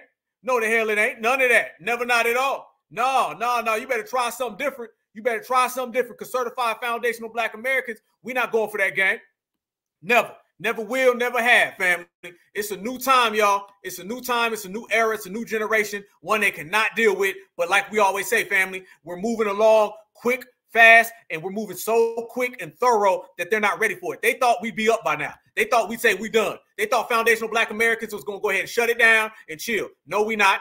Foundational Black Americans, we coming stronger than ever. I'm telling you, if you don't like foundational Black Americans today, oh, you're going to hate us tomorrow. You're going to hate us tomorrow because guess what? Tomorrow, we're going to be even stronger. Even stronger. That's just the way the ball bounces, man. That's just the way the ball bounces. Out here disrespecting our culture, trying to talk like you were certified. Hell to the no. Ain't no way in hell, y'all. Ain't no way.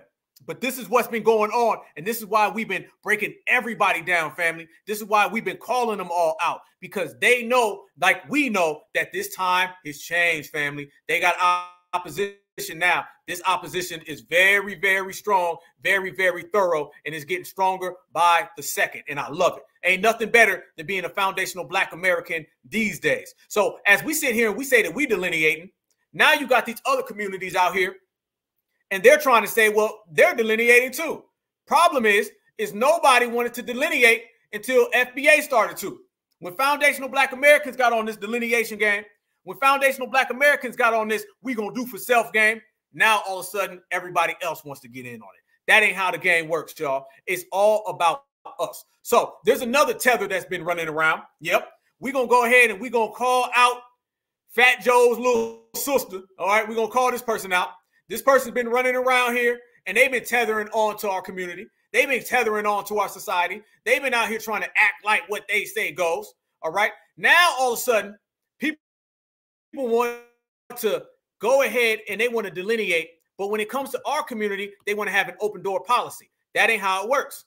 Foundational Black Americans, we ain't gonna have this door open to the whole world, but yet the whole world feels that they can shut it when it comes to their own stuff. No, and they all gonna find out the hard way. So let me show y'all this. Remember when Cardi B, yeah, we about to go there. As a matter of fact, y'all hold on, give me 1 second, 1 millisecond. Hold up, wait 1 second.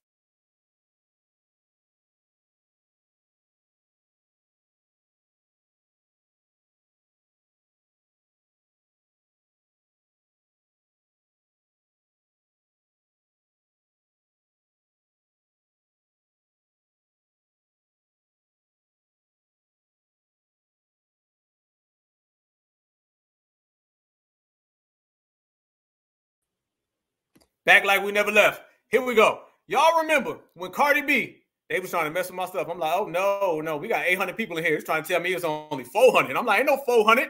That's 800. Ain't it funny? You stop, you come back, and then boom, they go to 800 again. Check this out.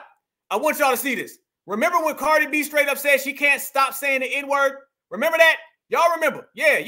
Y'all remember when Cardi B said, I'm not going to stop saying the N-word. I'm going to say the N-word as much as I want to, right? Y'all remember that? Okay. All right. Cool. But it's funny because a lot of that is starting to come back around to her now. Yeah, this is the thing. They think that they can say the N-word whenever they want to, whenever they please. But yet foundational Black Americans, we got to go ahead and just accept them. By the way, Jesus, boy, hideous. This is what we're talking about right here. Yeah, Cardi Flea. Cardi Flea, absolutely. Listen to Cardi Flea a few years ago saying she couldn't stop saying the N-word. Backlash over like Latinos using the N-word and so forth like that. Like, what's your fair use, family? Fair use, YouTube, fair use. Watch this right here.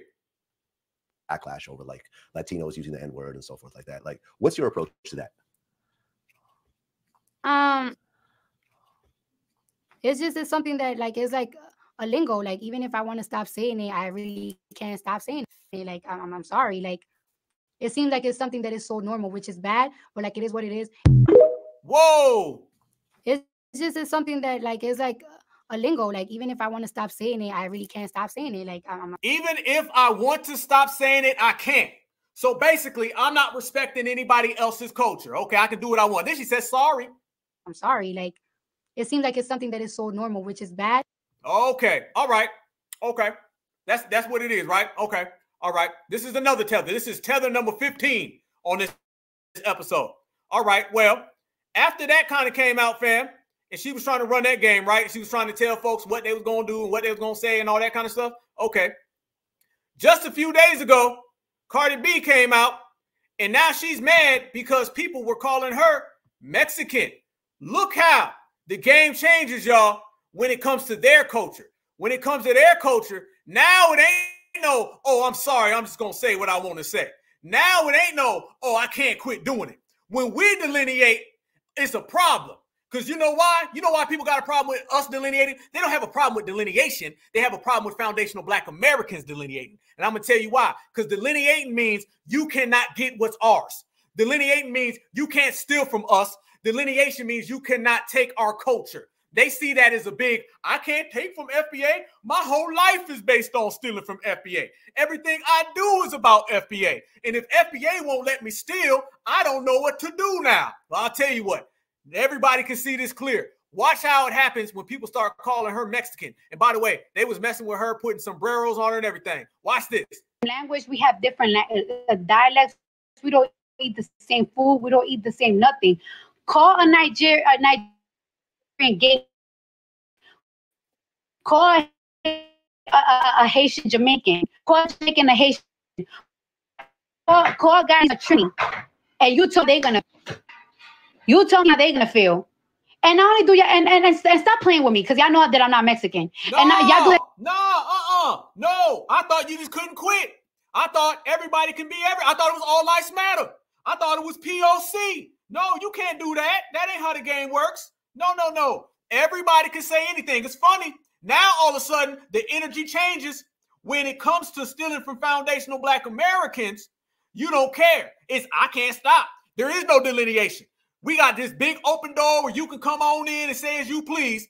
But the minute somebody starts calling you a Mexican, you want to get mad. Imagine if someone called this to a Nigerian. Imagine if someone called this to a Haitian. Yep, and everybody calls us POCs and blacks and brown. You ain't got no problem with a black and brown.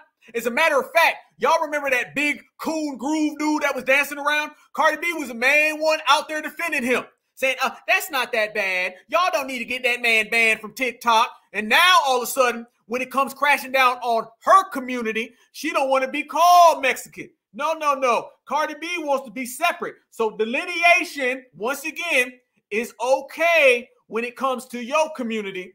But when we simply say you can't be a Black American, then all of a sudden it's that's not fair. No, it's extra fair. But y'all do that to irritate me. And not only do y'all don't call me a Mexican, call me a Mexican. So of course I'm gonna defend myself every single time you guys do it. You're not gonna keep erasing my nationalities. You're not gonna keep erasing how I am. And I, first of all, I never in my life growing up did I ever heard anybody call me a Mexican. So wait a minute, her nationality? Nah. See, you didn't mind trying to be a foundational Black American, though. You didn't mind when people was disrespecting foundational Black American nationality. Now it's a big problem. No, I'm gonna have to say this. I'm sorry, Cardi B. I'm gonna have to go ahead and big you up. We're gonna have to start calling Cardi B. What we gonna call her? We're gonna call her. Let's start calling her.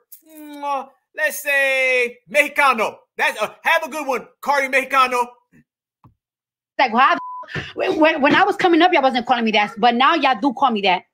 So it's like, yeah, I'm gonna say something about it because it's like that's not my nationality. That's not what I am. Respect my like, yeah. Everybody wants to get their respected. Stop doing that. I wish I was again so I could have the cartel chop y'all. No, El Chop Ho. No, wait a minute, El Chop Ho. Let's be real now. I know y'all respect your nationality. You wasn't respecting our nationality when you was running around here bigging up Smooth Groove, saying the N-word, saying I can't stop. Sorry, y'all just gonna have to deal with it. No, El Chop Ho. No, Tijuana. No, that's not how it works, Mexicano. Nope. Let's get real here, Cheech and Chong. This is what it is. No, y'all all the same. You ain't gonna be separate when you want to be separate. And then all of a sudden, you want to come into the Black community and be one of us. Nope. If foundational Black Americans is going to play by our own rules, then you're going to have to play by all the other rules. That's how it's going to have to be, El Chop Ho. Whenever want to. Honey, if I was Mexican, you know the poor I will having in Jalisco, honey. You must be chopped up in the river. Y'all lucky. Look at it right there. Look at it right there. Uh-huh. Yeah, no, that ain't the case. That ain't the case. Nope. Miss Tijuana El Chop Ho. You know what I'm saying? I got something though. I got something for her. I got something, family. I have a gift. I told you I'm a very gracious individual. You know what I'm saying? I like to look out for people. That's just what I do. It's just by my nature. Y'all know we foundational Black Americans. You know, Holland Martin last week was begging for 13 cents a day. You know what I'm saying? I gave him a quarter. You know what I'm saying? I gave him $1 too. You know what I'm saying? I know all y'all was like, keep that damn dollar. Yes, I should have, right? You know what I'm saying? So we're gracious people. And since Cardi B can't stop saying the N-word, and since Cardi B wants to be a part of the dominant society, disrespect our society, mind you, when she comes around and she starts doing all of that ratchet, degenerate behavior, she doesn't do that in her own community. You notice that, y'all. People like her, they only come around to our community with ratchet behavior, right? When she goes to the Latin Awards, all of a sudden she on her best behavior then. Hello, all my Latinos and Santiagos. Nice to see you all. It's all good then.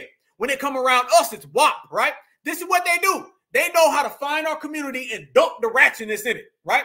All these tethers up, they know how to dump all their trash into our community. So now what we're doing is, on this episode, we taking that trash and we throwing it back. That's why we taking out the trash on this episode. But fam, I want to go ahead.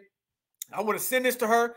This is fresh, man. It just got done cooking, man. You know what I'm saying? So Cardi B, I know you cannot stand being called a Mexican. You want to delineate. You want to say the N-word around us. You want to defend disrespect towards us, and you really don't want to be called Mexican, though. You want to delineate, separate your culture. So I know you want to separate your culture. So I had, you know what I'm saying, all my people, man, I had them hook this up for you real quick. So this is for her. You know what I'm saying? This is for you. I'm giving these to you, Cardi B. Have a good time with your burritos.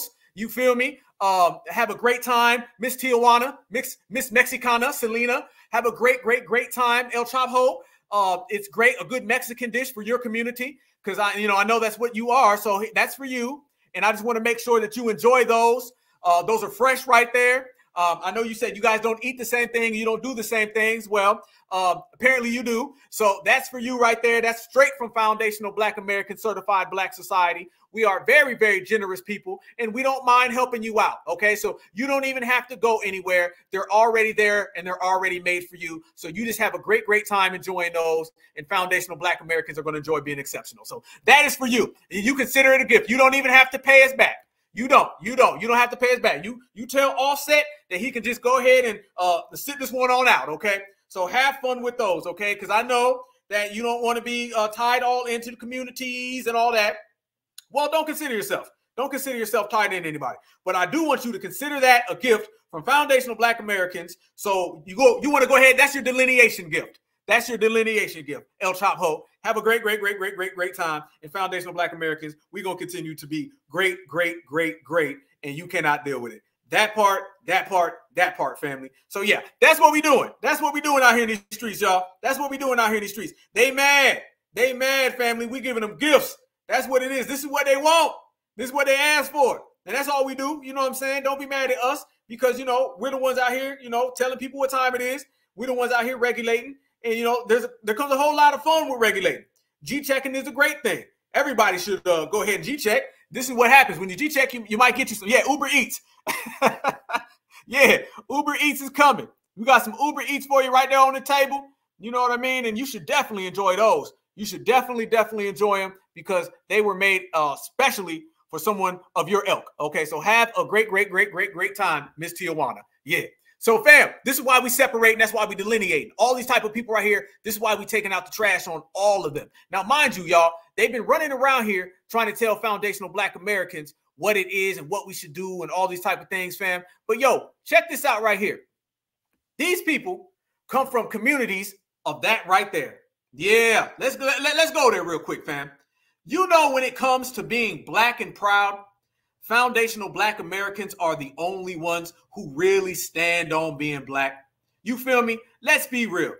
Cardi B, all these other folks, they come over here to the United States of America because they want to get in with the dominant society. That is what they want. They all see the dominant society as their friends, and they see us as the enemy. I don't care about the three tethers who say, we're not all like that. The dominant society been telling us they not all like that for years, okay? You are all like that until further notice, and the ones who are not, good. You'll go ahead and stand out, all right? But now, when you start seeing these type of people coming around here with that type of energy, we got to be real. Foundational Black Americans are the only people who do not run from this. And if you do run from that, family, what do, y'all? We completely dismiss and we stay away from those type of individuals. We have been standing on blackness for years. They have been running from blackness for years. There's a big difference between the two of those. When you stand on being black, you're proud to be black, you get those results. They've been out here cake soaping it up left and right everywhere you go. And family, if people do not believe me, I did a little research. Let's go ahead and look at the main places where cake soap and skin bleaching is prominent. I found some real disturbing evidence of where cake soap and skin bleaching is sold the most and who are the biggest participants in the skin bleaching trade. And I'm telling you right now, family, it's not Foundational Black Americans. It's not Certified Black Society. Let me tell y'all this as well, and I've been wanting to share this with y'all. Family, I travel around Georgia a lot. Oh, please bear with me. Y'all gonna hear this story, please. I've been sitting on this for a minute. I travel around Georgia a lot. I go to a whole bunch of different small towns in the state of Georgia. Family, can any of y'all tell me what flag is that? What flag is it? I'm not sure. I don't know all the flags, family. What flag is that in Africa? Please tell me. Please tell me. I mean, whatever y'all say, I need to know because I'm extremely curious on this flag right here. Because, okay. Oh, is that Jamaica? Is that Jamaica? Okay. What is that? What is that? What is that? I need confirmation. Okay. Because, family, the disturbing news has got even more disturbing. All right. Why? While I'm traveling through Georgia, I came across a restaurant. This picture was taken by me, by the way. I took that picture personally. Family, how come I'm traveling through Georgia and I see a damn restaurant and the damn restaurant is it says an African restaurant and it's called Massa's. Look at the damn name of it. Look at the name of it. I'm not lying, y'all. The damn restaurant is called Massa's. Massa's in Georgia. Y'all know there ain't a Southern Black American that's going to name anything Massa. Is it Cameroon? Is that what it? Okay. Okay. Appreciate you guys. Thank you. Is it, which one is it? I'm getting a lot of different names. Okay. In fact that we see these different names, y'all, that lets you know that this is very prevalent. Is it Senegal? Okay, Cameron, I'm getting a lot of different ones. Okay, but we can all agree that that is from Africa, okay? That is an African restaurant. I see you, Sage. I see you. I'm not lying, Sage. I'm not lying, brother. That is real. I took that picture, y'all. The damn restaurant's name is Massa, and it is in the deep south of Georgia. Please screenshot that right there, y'all. I'm not lying. That is in the middle of the dirty, dirty south, y'all. And they literally have a damn restaurant called Massa's, and they walk around like ain't nothing wrong. They was in there just throwing Joel off in the sky and catching it in their mouth. Pause. This is what we talking about. I'm not lying. I'm not lying. I'm not lying, y'all. Sad day. When we say these tethers are so far gone, you can't reel them back in, that's what we mean. When we say that they done tethered themselves insane, that's what we mean. When we say we are not the same, that's what we mean.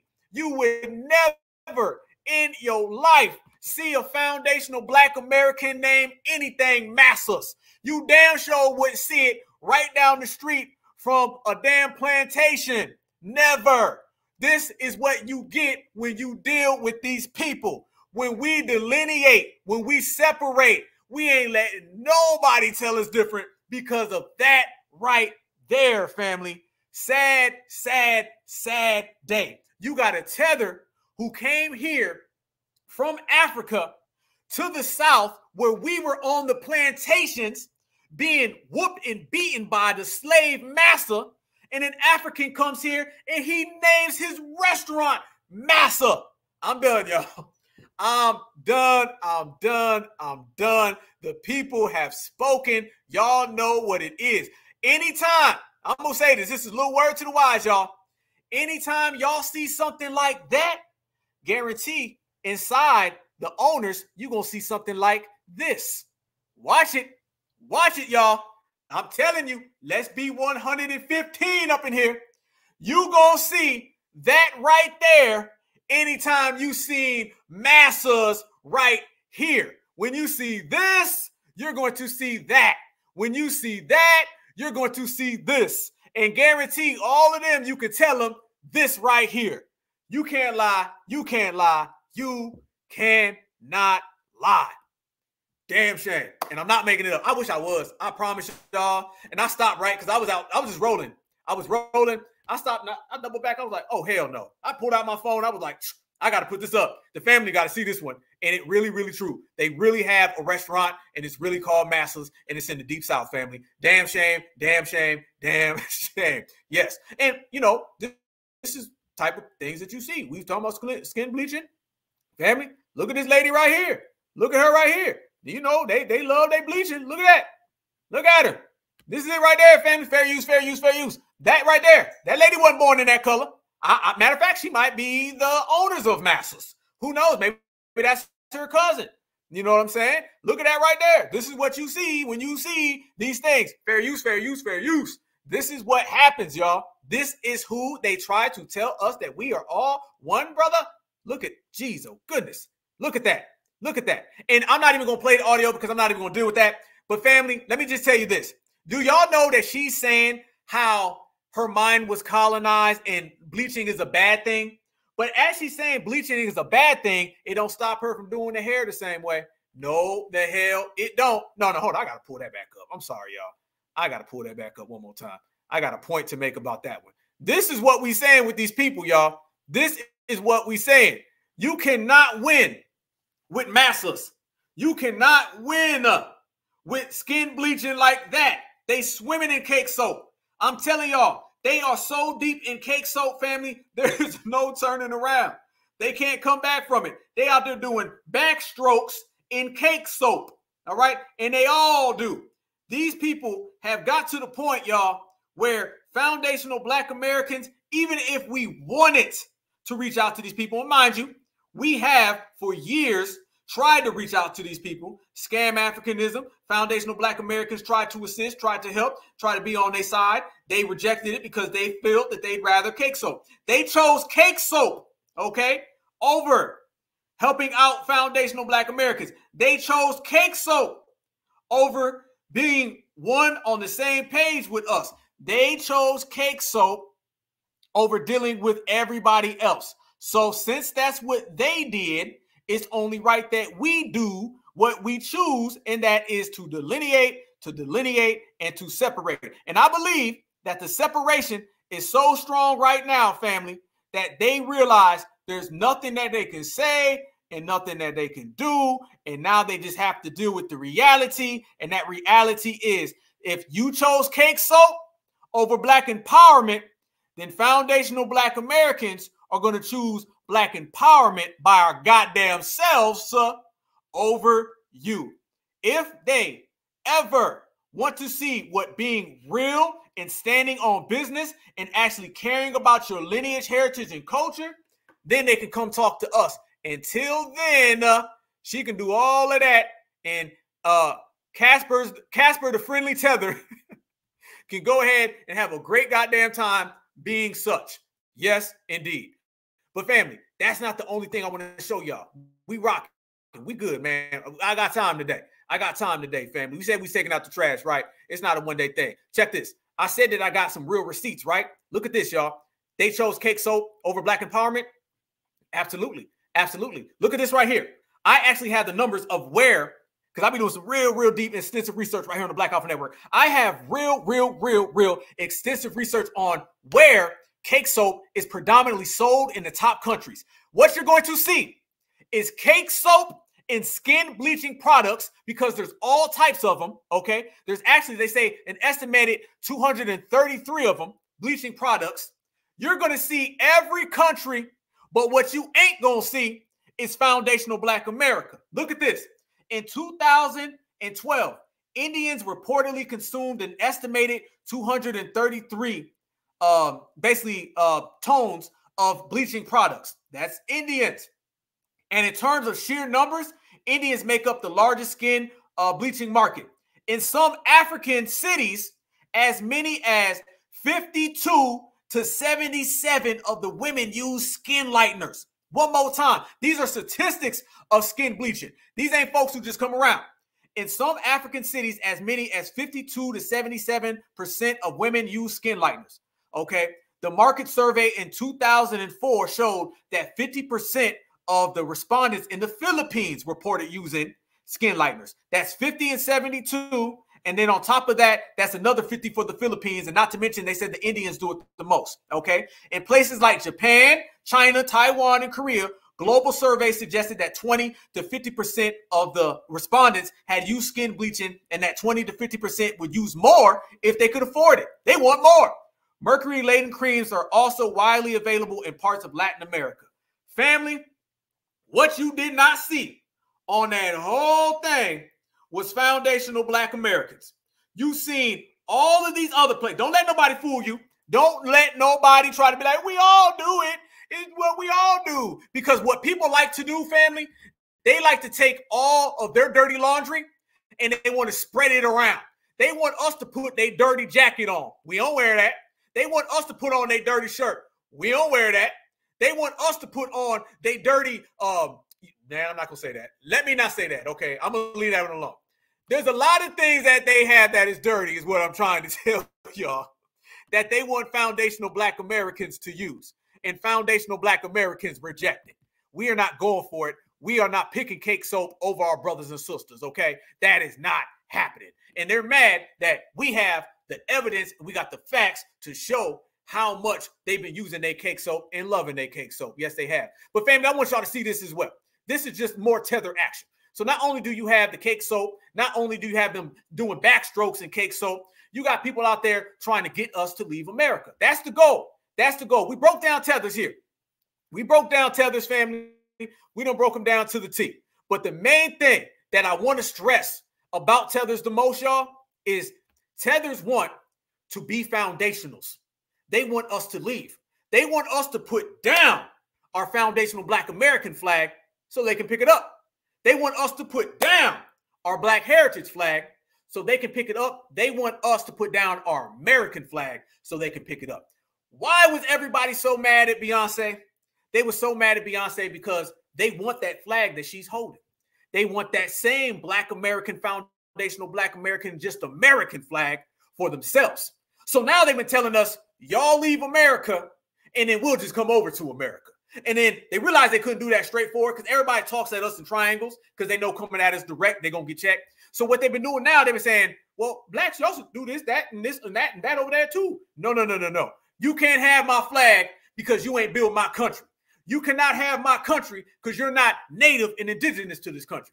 But you can't have your village, and you can't have your jollof, and you can't have your curry chicken biscuits. If you want that, have it, because we don't want it.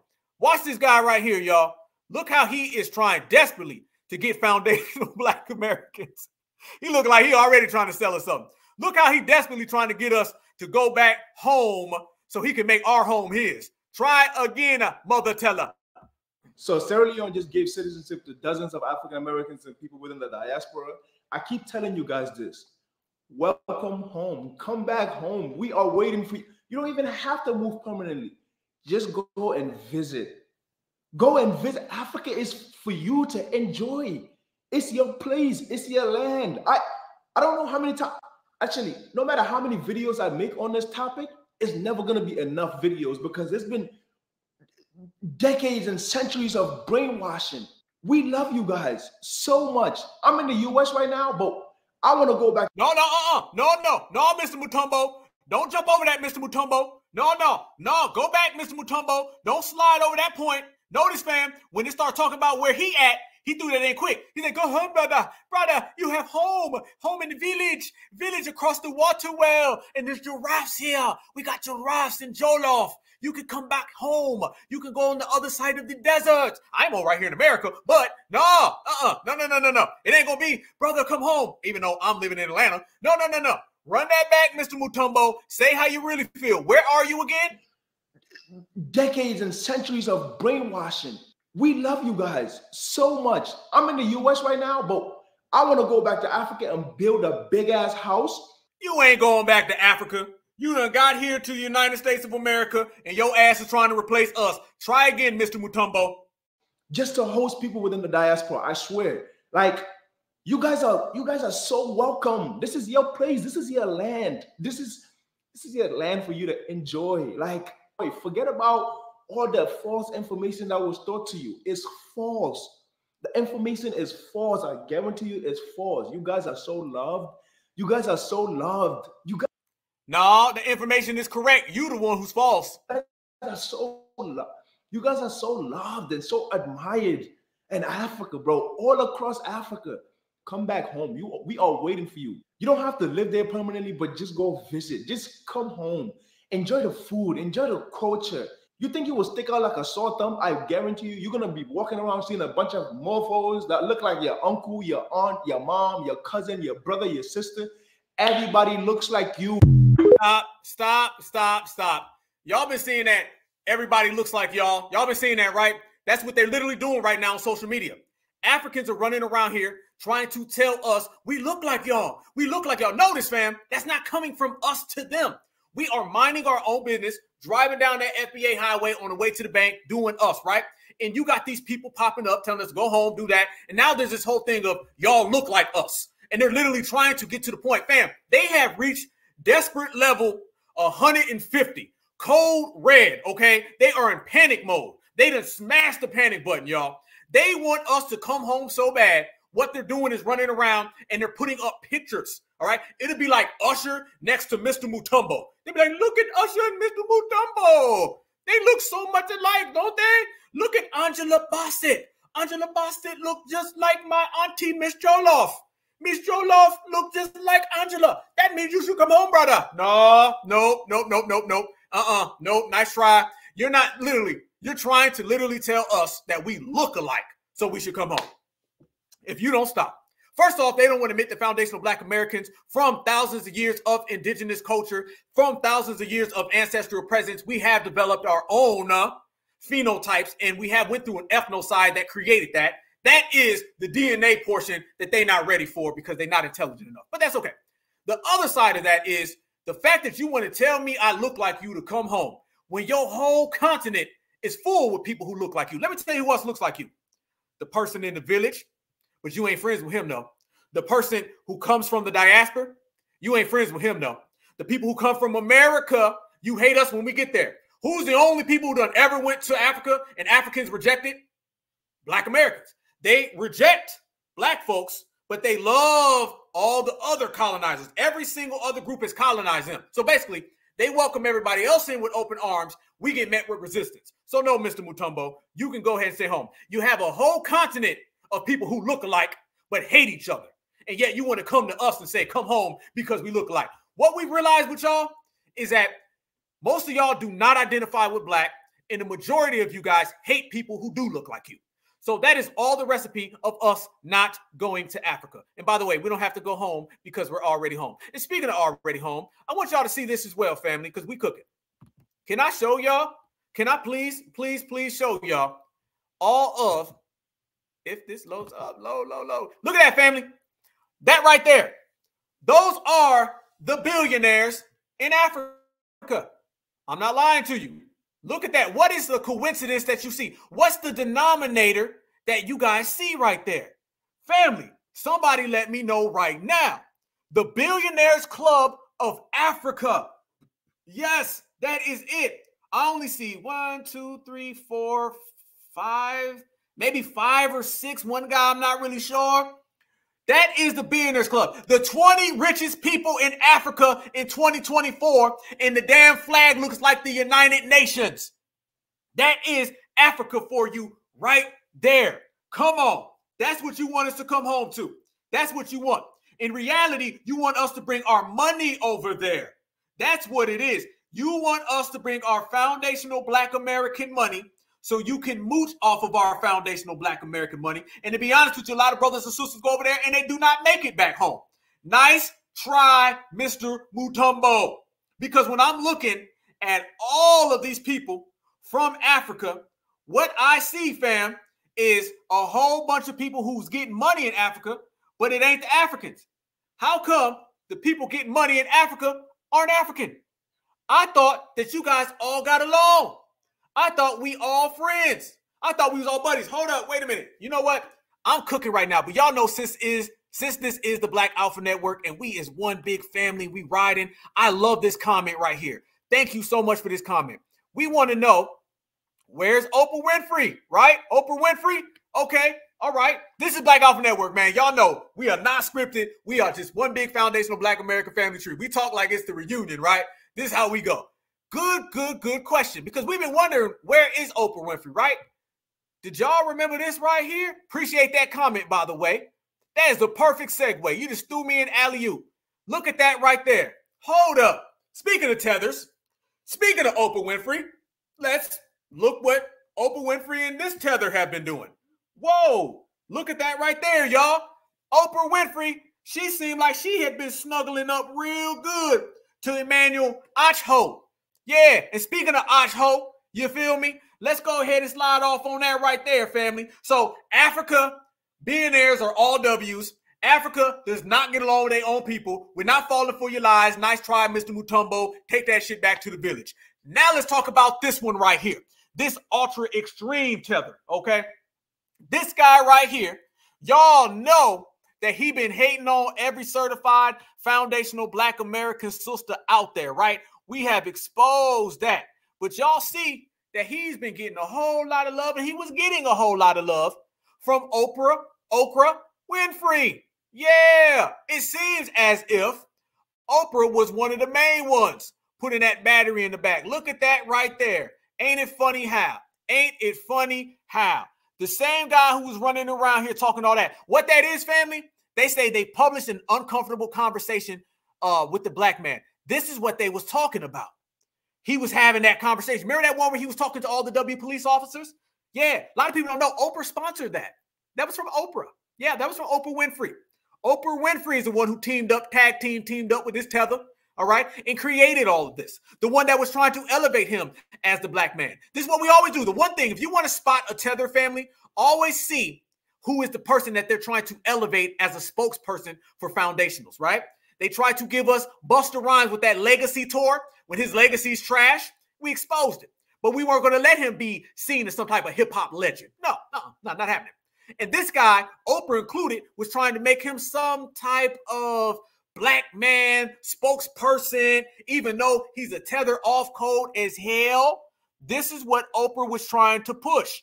And y'all know they run to Oprah, and that's the first one they go for. Yeah, let's talk about Acho, a Nigerian American who was born in Dallas. The Igbo immigrants, Dr. Sonny and Christy Acho. Y'all know about these first, second, third generation tethers, right? We've been talking about them for a long time. This is why it's good and it's very important that we delineate. Yes, we must delineate now because you're going to start seeing all of these different tethers coming in from all these different communities, and they're going to start having all their little kids, and them are going to be the tethers of tomorrow. So we're going to go ahead and we're going to start raising some delineators of tomorrow. Oh, I pulled out Roland Martin's parents last week. We found out that Roland Martin last week, who's a tether, Roland Martin's father, Roland Sr., he is the son of him, and Roland went bankrupt, and we put out the receipt of that. That right there is Acho's parents. So this is what you get. Family, I thought these people was war-torn. I thought these people was coming from these bad places. I thought these people were struggling, and they need to come to America for a better life. No, these folks are doctors, and they come into the United States of America so they can get in on our creations. These folks are not struggling people. These folks are well-to-do. Don't we say that the dominant society, when you start talking about all types of immigration, we say that the first thing they do is they go around and they recruit people who are well-to-do, and they bring them over here and elevate them above foundational Black Americans. Yes, the hell they do. And this is what you get with this guy right here. This guy's parents are well-to-do folks, and they come over here and they taught them all that. What to talk? You stay away from Black Americans. Don't you speak to them. They're no good. Y'all know the same talk that we done seen other people, the writers from there, okay? The writers have told us what these people do, what these people say. So now we know what really goes on over there, okay? And these are the ones who've been telling their kids, stay away from foundational Black Americans. Don't talk to foundational Black Americans. In my homeland, I'm a doctor. In my homeland, your mama's a nurse. In my homeland, we got all these good things. When you get over there, stay away from their copter. And then next thing you know, we're going down the timeline. Let's do what we do when we do what we do. You got those parents right there who are first-generation tethers. Those first-generation tethers, they give birth to this second-generation tether. And that second-generation tether starts disrespecting certified foundational Black American sisters like our sister, Angel Reese. This is what we talk about. We all know what he was saying when he was running his mouth about our sister. We all know that, right? We seen it. But family, a lot of people don't know that they've been running around here doing the same exact thing to a lot of different sisters. I put up a tweet the other day. Let me see if I can pull it up right now. And I'm telling y'all, the tethers and the supremacists came out the woodwork. They were so mad. They were like, damn you, Black Alpha and you FBAs, y'all so bad. Because there's one thing you notice. Let me say this, fam. Y'all notice that when you deal with these tethers, they got a lot of spite, a lot of jealousy, a lot of envy, a lot of vitriol, a lot of hatred for foundational Black Americans. That is very, very, very true. But y'all know they've been hating our sisters for a long time. Yeah, because you got to understand, in their homelands, they treat their women like trash. When they come over here, they see our sisters are certified stand on business. Matter of fact, I'll go as far to say our Black American women are stronger than all the other men on the planet Earth. I don't give a damn where you're from. I don't give a damn where you're from. You could be from any of these little tethered places. They can't stand up next to our women. I mean, if you look at it, look at the system of supremacy, and going against the system of supremacy is only one woman who's ever fought supremacy. That's a certified foundational Black American woman. So when you start dealing with these people from these tether homelands where they just disrespect their women, shut up, Mrs. Jewel-Off. You make Jewel-Off, you get in the kitchen. And then they come and deal with our sisters from St. Louis. They deal with our sisters from New York City. They deal with our sisters from South Carolina, North Carolina, Georgia, the West Coast, everywhere, everything in between, Chicago, Cleveland. When they deal with our sisters, they're not ready for that. So they got this little spite and jealousy against foundational Black American women. So this is where a lot of that Acho stuff is coming from. His little hatred for our good sister Angel Reese. Look at this. I put this up. I said, There is nothing Tethers hate more than seeing two excellent foundational Black American women win. Okay? Our sister Sha'Carri Richardson and Angel Reese. And fam, let's be real. A lot of the hatred that they were dealing with were coming from Tethers. Let's be real. Let's be real. Let's say what it is. Let's not pull no punches, family. This was a lot of the hatred that they were receiving, and it was coming from them. I'm telling y'all, because they are completely jealous that our foundational Black American women have done more in the whole history of the planet Earth than they have. Yes, indeed. Your wife, your mama, your cousin, your daughter, your grandmother has done more to stop, to fight, and dismantle the system of white supremacy and bring in Black empowerment more than any man in the diaspora, any man south of America, north of America, in the far east, and the far west. FBA sisters got them all beat. So this is where you see all of that jealousy, that spite, that hatred. This is where it comes from. Everybody knows it. So this is why this guy not only has been hating on our good sister, this man also has been hating on Sha'Carri Richardson as well. Look at this right here, family. A lot of people don't know.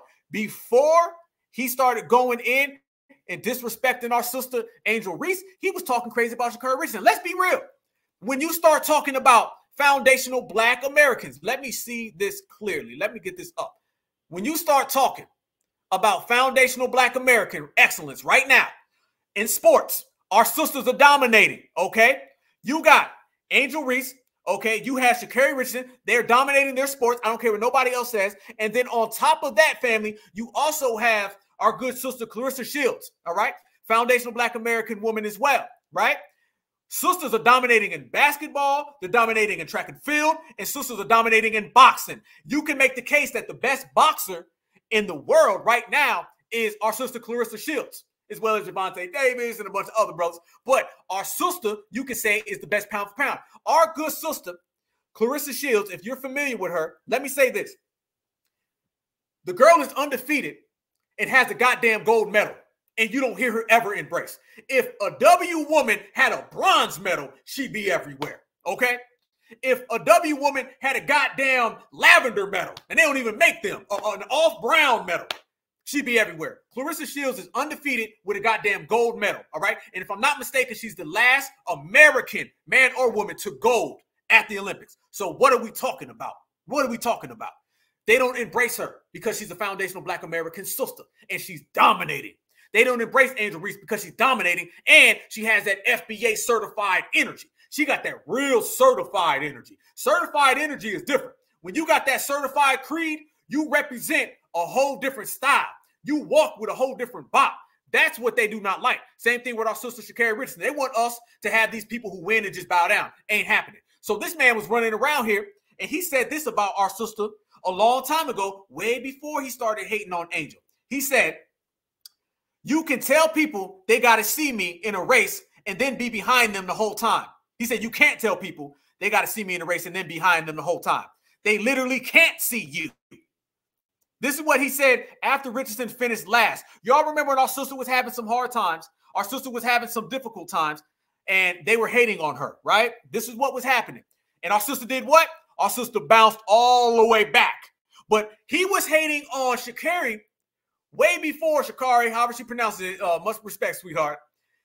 He was hating on her before it was Angel. He went out of his way. This had nothing to do with anything. Our sister had a bad race, came back, bounced back, and he literally said, you can't tell people they got to see me, and then you're behind them and they can literally can't see you. This man is a full-fledged Tether hater, and he has a problem with foundational Black American women because he comes from an anti-woman background. Then look at this, family. He says, wow, Sha'Carri Richardson just ran a 10.57, the fourth fastest women's 100-meter ever. Now, all of a sudden, when she won, he started trying to flip-flop. Then he started trying to get on the foundational Black American woman train. He started trying to say, oh, man, she ran so fast. Hold up now. Wait 1 second. Y'all got to give her some love. No. You was just hating. What did Angel Reese just say, family? She said, make sure that apology is as loud as that hate. This is what we talking about. He did the same exact thing to Sha'Carri Richardson because he is a tether hater. And deep down inside, he wishes he was a foundational Black American. He probably wishes he was an FBA woman, but he can't be because he ain't strong enough. This is what we dealing with, y'all. Look at this as well. This is when he was hating on our good sister. So 1 minute is all of that disrespect, talking reckless, talking crazy. And then you want to turn around and say, well, hold on now. I'm sorry. I apologize. Let me go talk to Oprah. Yeah, he'll like people like Oprah. He ain't got no problem with Oprah. Oprah be his best friend. Oh, yeah, he'll rock with Oprah all day, every day, twice on Sundays. But he'll never, ever say anything good about an on-code sister. An on-code sister is what really terrifies these people. It makes them petrified because they understand they can't get off none of that nonsense that they do with everybody else when you're dealing with someone who is on code like we are, like our two sisters are. This is what has them scared. This is what has them shook. So no, we're not falling for none of that. You can go ahead and take all that back to your homeland with your big ass forehead as well, family, because y'all know, like I know, and the whole damn world knows, when foundational Black Americans step in the building, these people have no choice. All they do is they run and hide. They go back to their village. And this is why we are delineating and separating. He thought that this was the yes, we can era. He thought that he was going to come around and disrespect our sisters and everybody was going to give it a pass. No, we were not. And guess what, family? He had to go with his tail tucked between his tether legs, and he had to go and make an apology and say, I'm sorry for everybody who just told me that I was wrong. I apologize. And I'm not even going to play his apology. I'm not even going to play his apology. Nah, because it ain't real and it ain't genuine. I'm not going to play his apology. What I do know for sure, two things for certain, family, is that he has been running around here talking that talk. And FBA, we don't accept your apology, quite frankly, because we don't accept you. And when we don't accept you, your apology goes the same exact way. These people can say and do whatever they want. They can continue to hate on what we've created, but we're going to continue to regulate on all of these tap dancers. So for him, this is what his family did. And he can accept it or not. That's what your family done did. That's who your family is. That's what your family will always be. You are somebody who came here because your parents could not afford you the opportunity to live in the life that we have. So therefore, you got to run in, you got to hide in, you got to skip in, you got to jump in. And foundational Black Americans ain't never did none of that. And you cannot stand it. This is what we deal with these people. And this is why delineation is the most powerful thing. You got it all the way across the board, all the way across the board. Look at this. Y'all remember Joyless? Let's talk about Joyless Reed. Joyless Reed, same exact thing. Whether you like it or not, immigrants built America and make it run. Look at that. Joyless Reed with her Fleetman forehead. Same exact thing. She was running around here saying those lies as well. Foundational Black Americans ain't rocking with her. Foundational Black Americans have put her all the way out the building. One more. This is what they doing right there with Juneteenth. Look at Juneteenth, y'all. This is what they trying to sell us for Juneteenth. And Juneteenth, they're trying to give us that. This is why it is so important that we all meet up in Washington, D.C. for the Juneteenth celebration and the rally for reparations, family. And we show out and we show and prove so we can show everybody that that is not a representation of Juneteenth. We are the representation of Juneteenth. And they cannot say anything about it. They cannot do nothing about it. That's just what it is. More. That's right here. Angela Cry. All right. Her people are not from America. I think where are her people from? She got Caribbean, right? If I'm not mistaken. Angela Cry. This is another. We put all of them on the Tether Summer Jam screen. We put all of them on the Tether Jumbotron. Yeah. Let's talk about how Angela Cry, that was her zaddy. And she just came out a few weeks ago and said she was treated badly by him. And he texted her a picture. And he said, this is how you look in the bikini. And now she's coming out saying, oh, I'm so sorry. It hurt. Nah, you was zaddying it up. Look at this right here. Look at this right here, family. I thought that she was upset. I thought that Angela Cry was upset. Okay, if she was upset, wait, whoa. Okay, I'm going down the list. We got her, family. We done already G-check Busta Rhymes. G-check Cardi B, G-check Flav Joe, G-check Amach Ho. Yes, we did. We even delivered some butter biscuit burritos for Cardi B. Now, look at Angela Cry. She was coming out a few weeks ago, and she was saying that she was sexually harassed by Como on CNN. She is non-FBA as well. And then guess what, family? Boom. We can pull out right there and see, oh, no, you was kiki and ha-ha. You was showing all your tether teeth because she is another non-FBA, and she was running the gambit trying to tell foundational Black Americans what it is and what foundational Black Americans needs to do.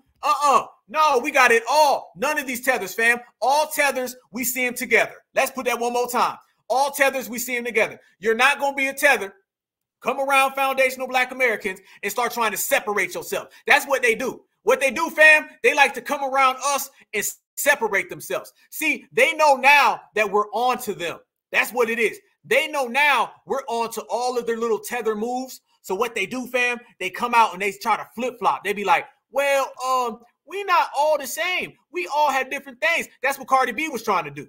Cardi B was trying to separate herself from all the other tethers in her community. That's what it is. Angela Cry, she been doing the same exact thing. Same exact thing. And she been running around here looking at this. Family, tell me, is this right here not the moistest thing you ever seen in your life? Okay, Tiffany Cross, Angela Cry, and Gillum. Look at this. This is their little podcast. They've been running around here trying to speak on foundational Black Americans, trying to talk on our business. And we know for a fact Angela Cry is non-FBA. So that is another non-FBA. And let's not forget, when you deal with her, you're dealing with the same person that was running around here trying to tell FBA that we was Russian bots. Y'all remember that? Yeah. Let's look at this real quick. Let's look at this. This is a little something I done put together for the family. Look at this right here. Why don't you go help your people in Haiti and wherever them folks is from? Watch her right here flip-flopping all over the place. This is a political tether. We done already got rid of the hip-hop tethers. We done got rid of the sports tethers. Tether. Regulate, taking out the trash. For many of you, I have been traumatized by the images of Haitian migrants crossing the border or trying to cross the border to the tune of 14,000 people who just suffered an earthquake recently in Haiti, who just witnessed a presidential assassination in Haiti, seeking refuge in these United States of America. And in return, they get whips like the Border Patrol is the damn overseer at somebody's plantation. Who put money in the federal budget for CBP to have whips? That's not humane activity. That's not humane behavior. That's not how we should children. In a country that is so big on, especially on the... She was going in on all the tethers, and then she said, well, wait a minute now. Let's talk about the conservatives. This is what they always got to do. They always got to spin it back on the conservatives, fam. That's just how they operate. Nah, go over there. See, look, she's on that Caribbean tip. How come all the Democratic shills are always out here defending the diaspora, but they never defend foundational Black Americans? Y'all notice that? That's because the majority of them are non-FBAs. Think about it.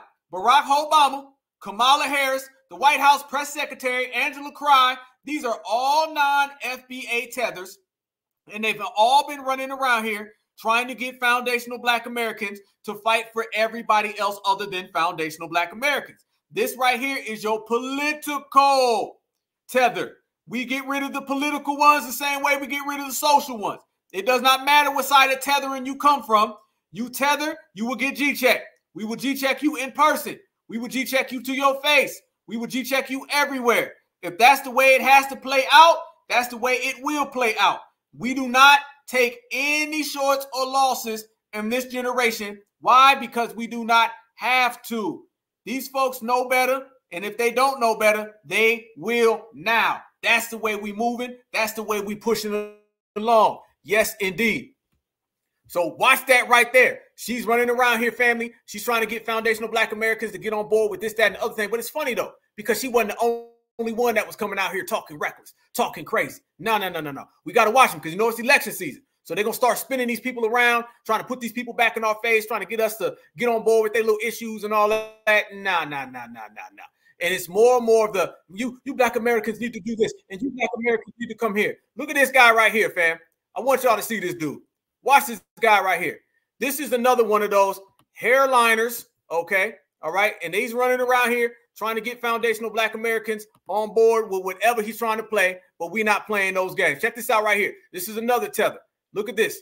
Tell me now, family, All these people crashing out, damn right they crashing out. Watch this. Look at this. He said, watch this. If you're moving to Africa. If you're trying to move to Africa, don't make this mistake. I naively believed that the local Africans would look at me as one of their brothers, but that was far from the case. To the average African, I was nothing more than a money bag. Now, this is not me saying that Africans are... Look at this right now. He's telling everybody, straight up and down, that they see you as a money bag when you get over there. That's just the way they operate and the way they function. Bad, but rather this is me informing you so you don't make the same mistake that I did in treating someone who sees you as an outsider as family. I have an African relocation guide linked in my bio. If you're trying to move to Africa. These people do not see you as one of the same. These people see you completely different. And that's what he's saying. And if you want to see them, first thing you got to do is you got to have your how to spot a tether guide. Okay? You got to have it. There's a bunch of different guides that you can have. But the first thing you got to do, family, you got to know what to look for. Look for first the crooked wig. If you see that crooked wig, all right, you on to something. You on to something. Then after you see the crooked wig, family, you got to go ahead and look for the Fleedman forehead. If you see that Fleedman forehead, you really own it. And then that all leads you to the tether hairline. If you can see any of those, then guarantee you, you have spotted a tether. And once you spot a tether, just know, family, they're going to throw every single lie they can come up with. They're going to have some obsession with you going home because really they have an obsession with getting the flag from you, and they'll be the first ones waving it in the sky. Trust me, fam. If they got Black Americans to go home and they got foundational Black Americans to leave, they'd be over here in America talking about we are the ones who built America. They say they built America now.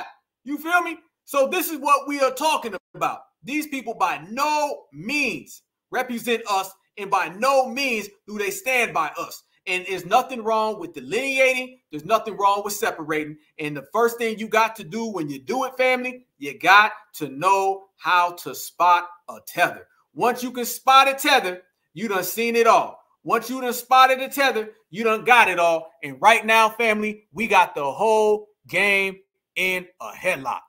Yes, indeed. All right, family. Y'all know it's been a hell of an episode, man. I said we was going to get them. I said we was going to get them. I said we was going to get them. It's foundational Black Americans. We was going to put it all the way down, and we going to take out the trash, and they all done got G-checked. We done took out the trash. Yes, we have. Family, family, family. If you can, man, I want to see the whole family in Washington, D.C. I want to catch all of you guys right there at the Rally for Reparations. I want to see all of you guys at the Juneteenth celebration. I cannot wait to be there. Certified salute to everybody in advance, man. Certified salute to all of y'all. Please go to Rally for Reparations, the website.com, family. Please donate if you can, man, because this is all sponsored by the Black Grassroots. Nobody else, you guys. Nobody else. It is all of us. This is our creation. This is all about us. And I guarantee you, man, we are going to take over this whole summer. We're going to take over the whole city, and we're going to take over the whole country because it already belongs to us. Tethers, beware. Fleers, beware. Blenders, beware. We are in the building, in the place. Yes, Fleeman forehead. There's a whole lot of them running around. Yes, indeed. If you just got here today and you have not seen the whole video, trust me, go back to the beginning and you're going to see some Fleeman foreheads that you are not going to believe. But I'm telling y'all, they out there everywhere. And we are right here, and we've always been out here, and we're going to be out in D.C., family, and I cannot wait to see the family. We got a great list of speakers. Certified salute to our brother, Tariq Nasheed, and everybody who's going to be there. I cannot wait to see the fam. We're going to regulate, and do some G-checking in the process, man. I cannot wait. And I want to tell you guys once again, thank you so dearly for recommending me and just putting my name out there, man. I'm so glad when I get on stage, I'm going to light it up. And I'm going to bring all that certified FBA energy, and I'm going to bring all of you guys with me, man. I'm going to be thinking about every single one of y'all while I'm on there, and it's going to be a block party. But this time, we're going to have all of our brothers with us, all of our sisters with us, the whole family going to be there. I want to see grandmothers there. There's nothing better than foundational Black Americans being in the same place at the same time. There's nothing better than foundational Black Americans being on code, on point, and on game. And family, we have the opportunity. And what is going down is one of the biggest years ever. You're talking about election season. You're talking about we're on code. We're talking about regulating all the tethers. We done already rounded up about 30 tethers on this episode, put them all in the trash can, threw the trash can in the dumpster, and then tossed that shit off a cliff. So y'all know, in this generation, in this era, in particular, this summer, oh man, it's on. Doesn't it feel like the car is getting gassed up? We done already wiped it down, polished it, and now we about to go and we got to stun on them. That's what it feels like right now. It feels like this generation and era, we've already been putting it down, but we about to put that final stamp on it. You can just feel it. There's something in the air. When you see certified brothers and sisters at the store, walking down the street, you look at them in the eyes and we all got that look. We got that, we not playing no more look. We got that, we about to make history look. We got that, you gonna F around and find out look. And I'm telling you now, when you got that, and then you got the whole family together, and I'm gonna be there with all of y'all in Washington, D.C. for the rally for reparations, Juneteenth celebration. It's gonna be a day, family, that everybody remembers for the rest of our lives. But I'm telling you right now, there's children and children's children that are going to remember what we do on that day. And they're going to remember what we say. And they're going to remember every goal that we put out. And they're going to remember that we did it. And family, it all starts with us right now, going forward. Cannot wait to see you guys. Let's go there. Let's turn up. Let's shut it down. And let's stay certified when we do it, man. Dogs for life. That's how we are. FBA all day, man. Y'all have a good one, man. I appreciate it. And I appreciate the love every way. If you guys can, please donate. If you guys can, let me see your faces there. And let's go ahead and do what we do. Thorough, certified, all the time. Man, stay good, stay clean, man. I'm going to catch you guys back here next Tuesday. Let's go. Whoever else is on the G-Check list, we're going to write their name right on off, man. Yes, indeed. Stay good, stay healthy. I hope your family's good. I hope your mama, your daddy, I hope everybody's good. I wish you guys all health and prosperity for this next week, man. Let's go ahead and shut it down. Black Alpha Network, certified salute to the whole family, man. Love you guys with a passion. I'm going to let Tupac bring us all the way home. FBA all day for the win. Check it. What y'all think? If you whatever the fuck you think you are, and until we own some shit, I'm gonna call it like it is. How you gonna be a man and we starving? Go ahead. You know? And you can walk by 5 different houses, ain't a man in either one of them motherfuckers. How we gonna be a man? How we gonna be African?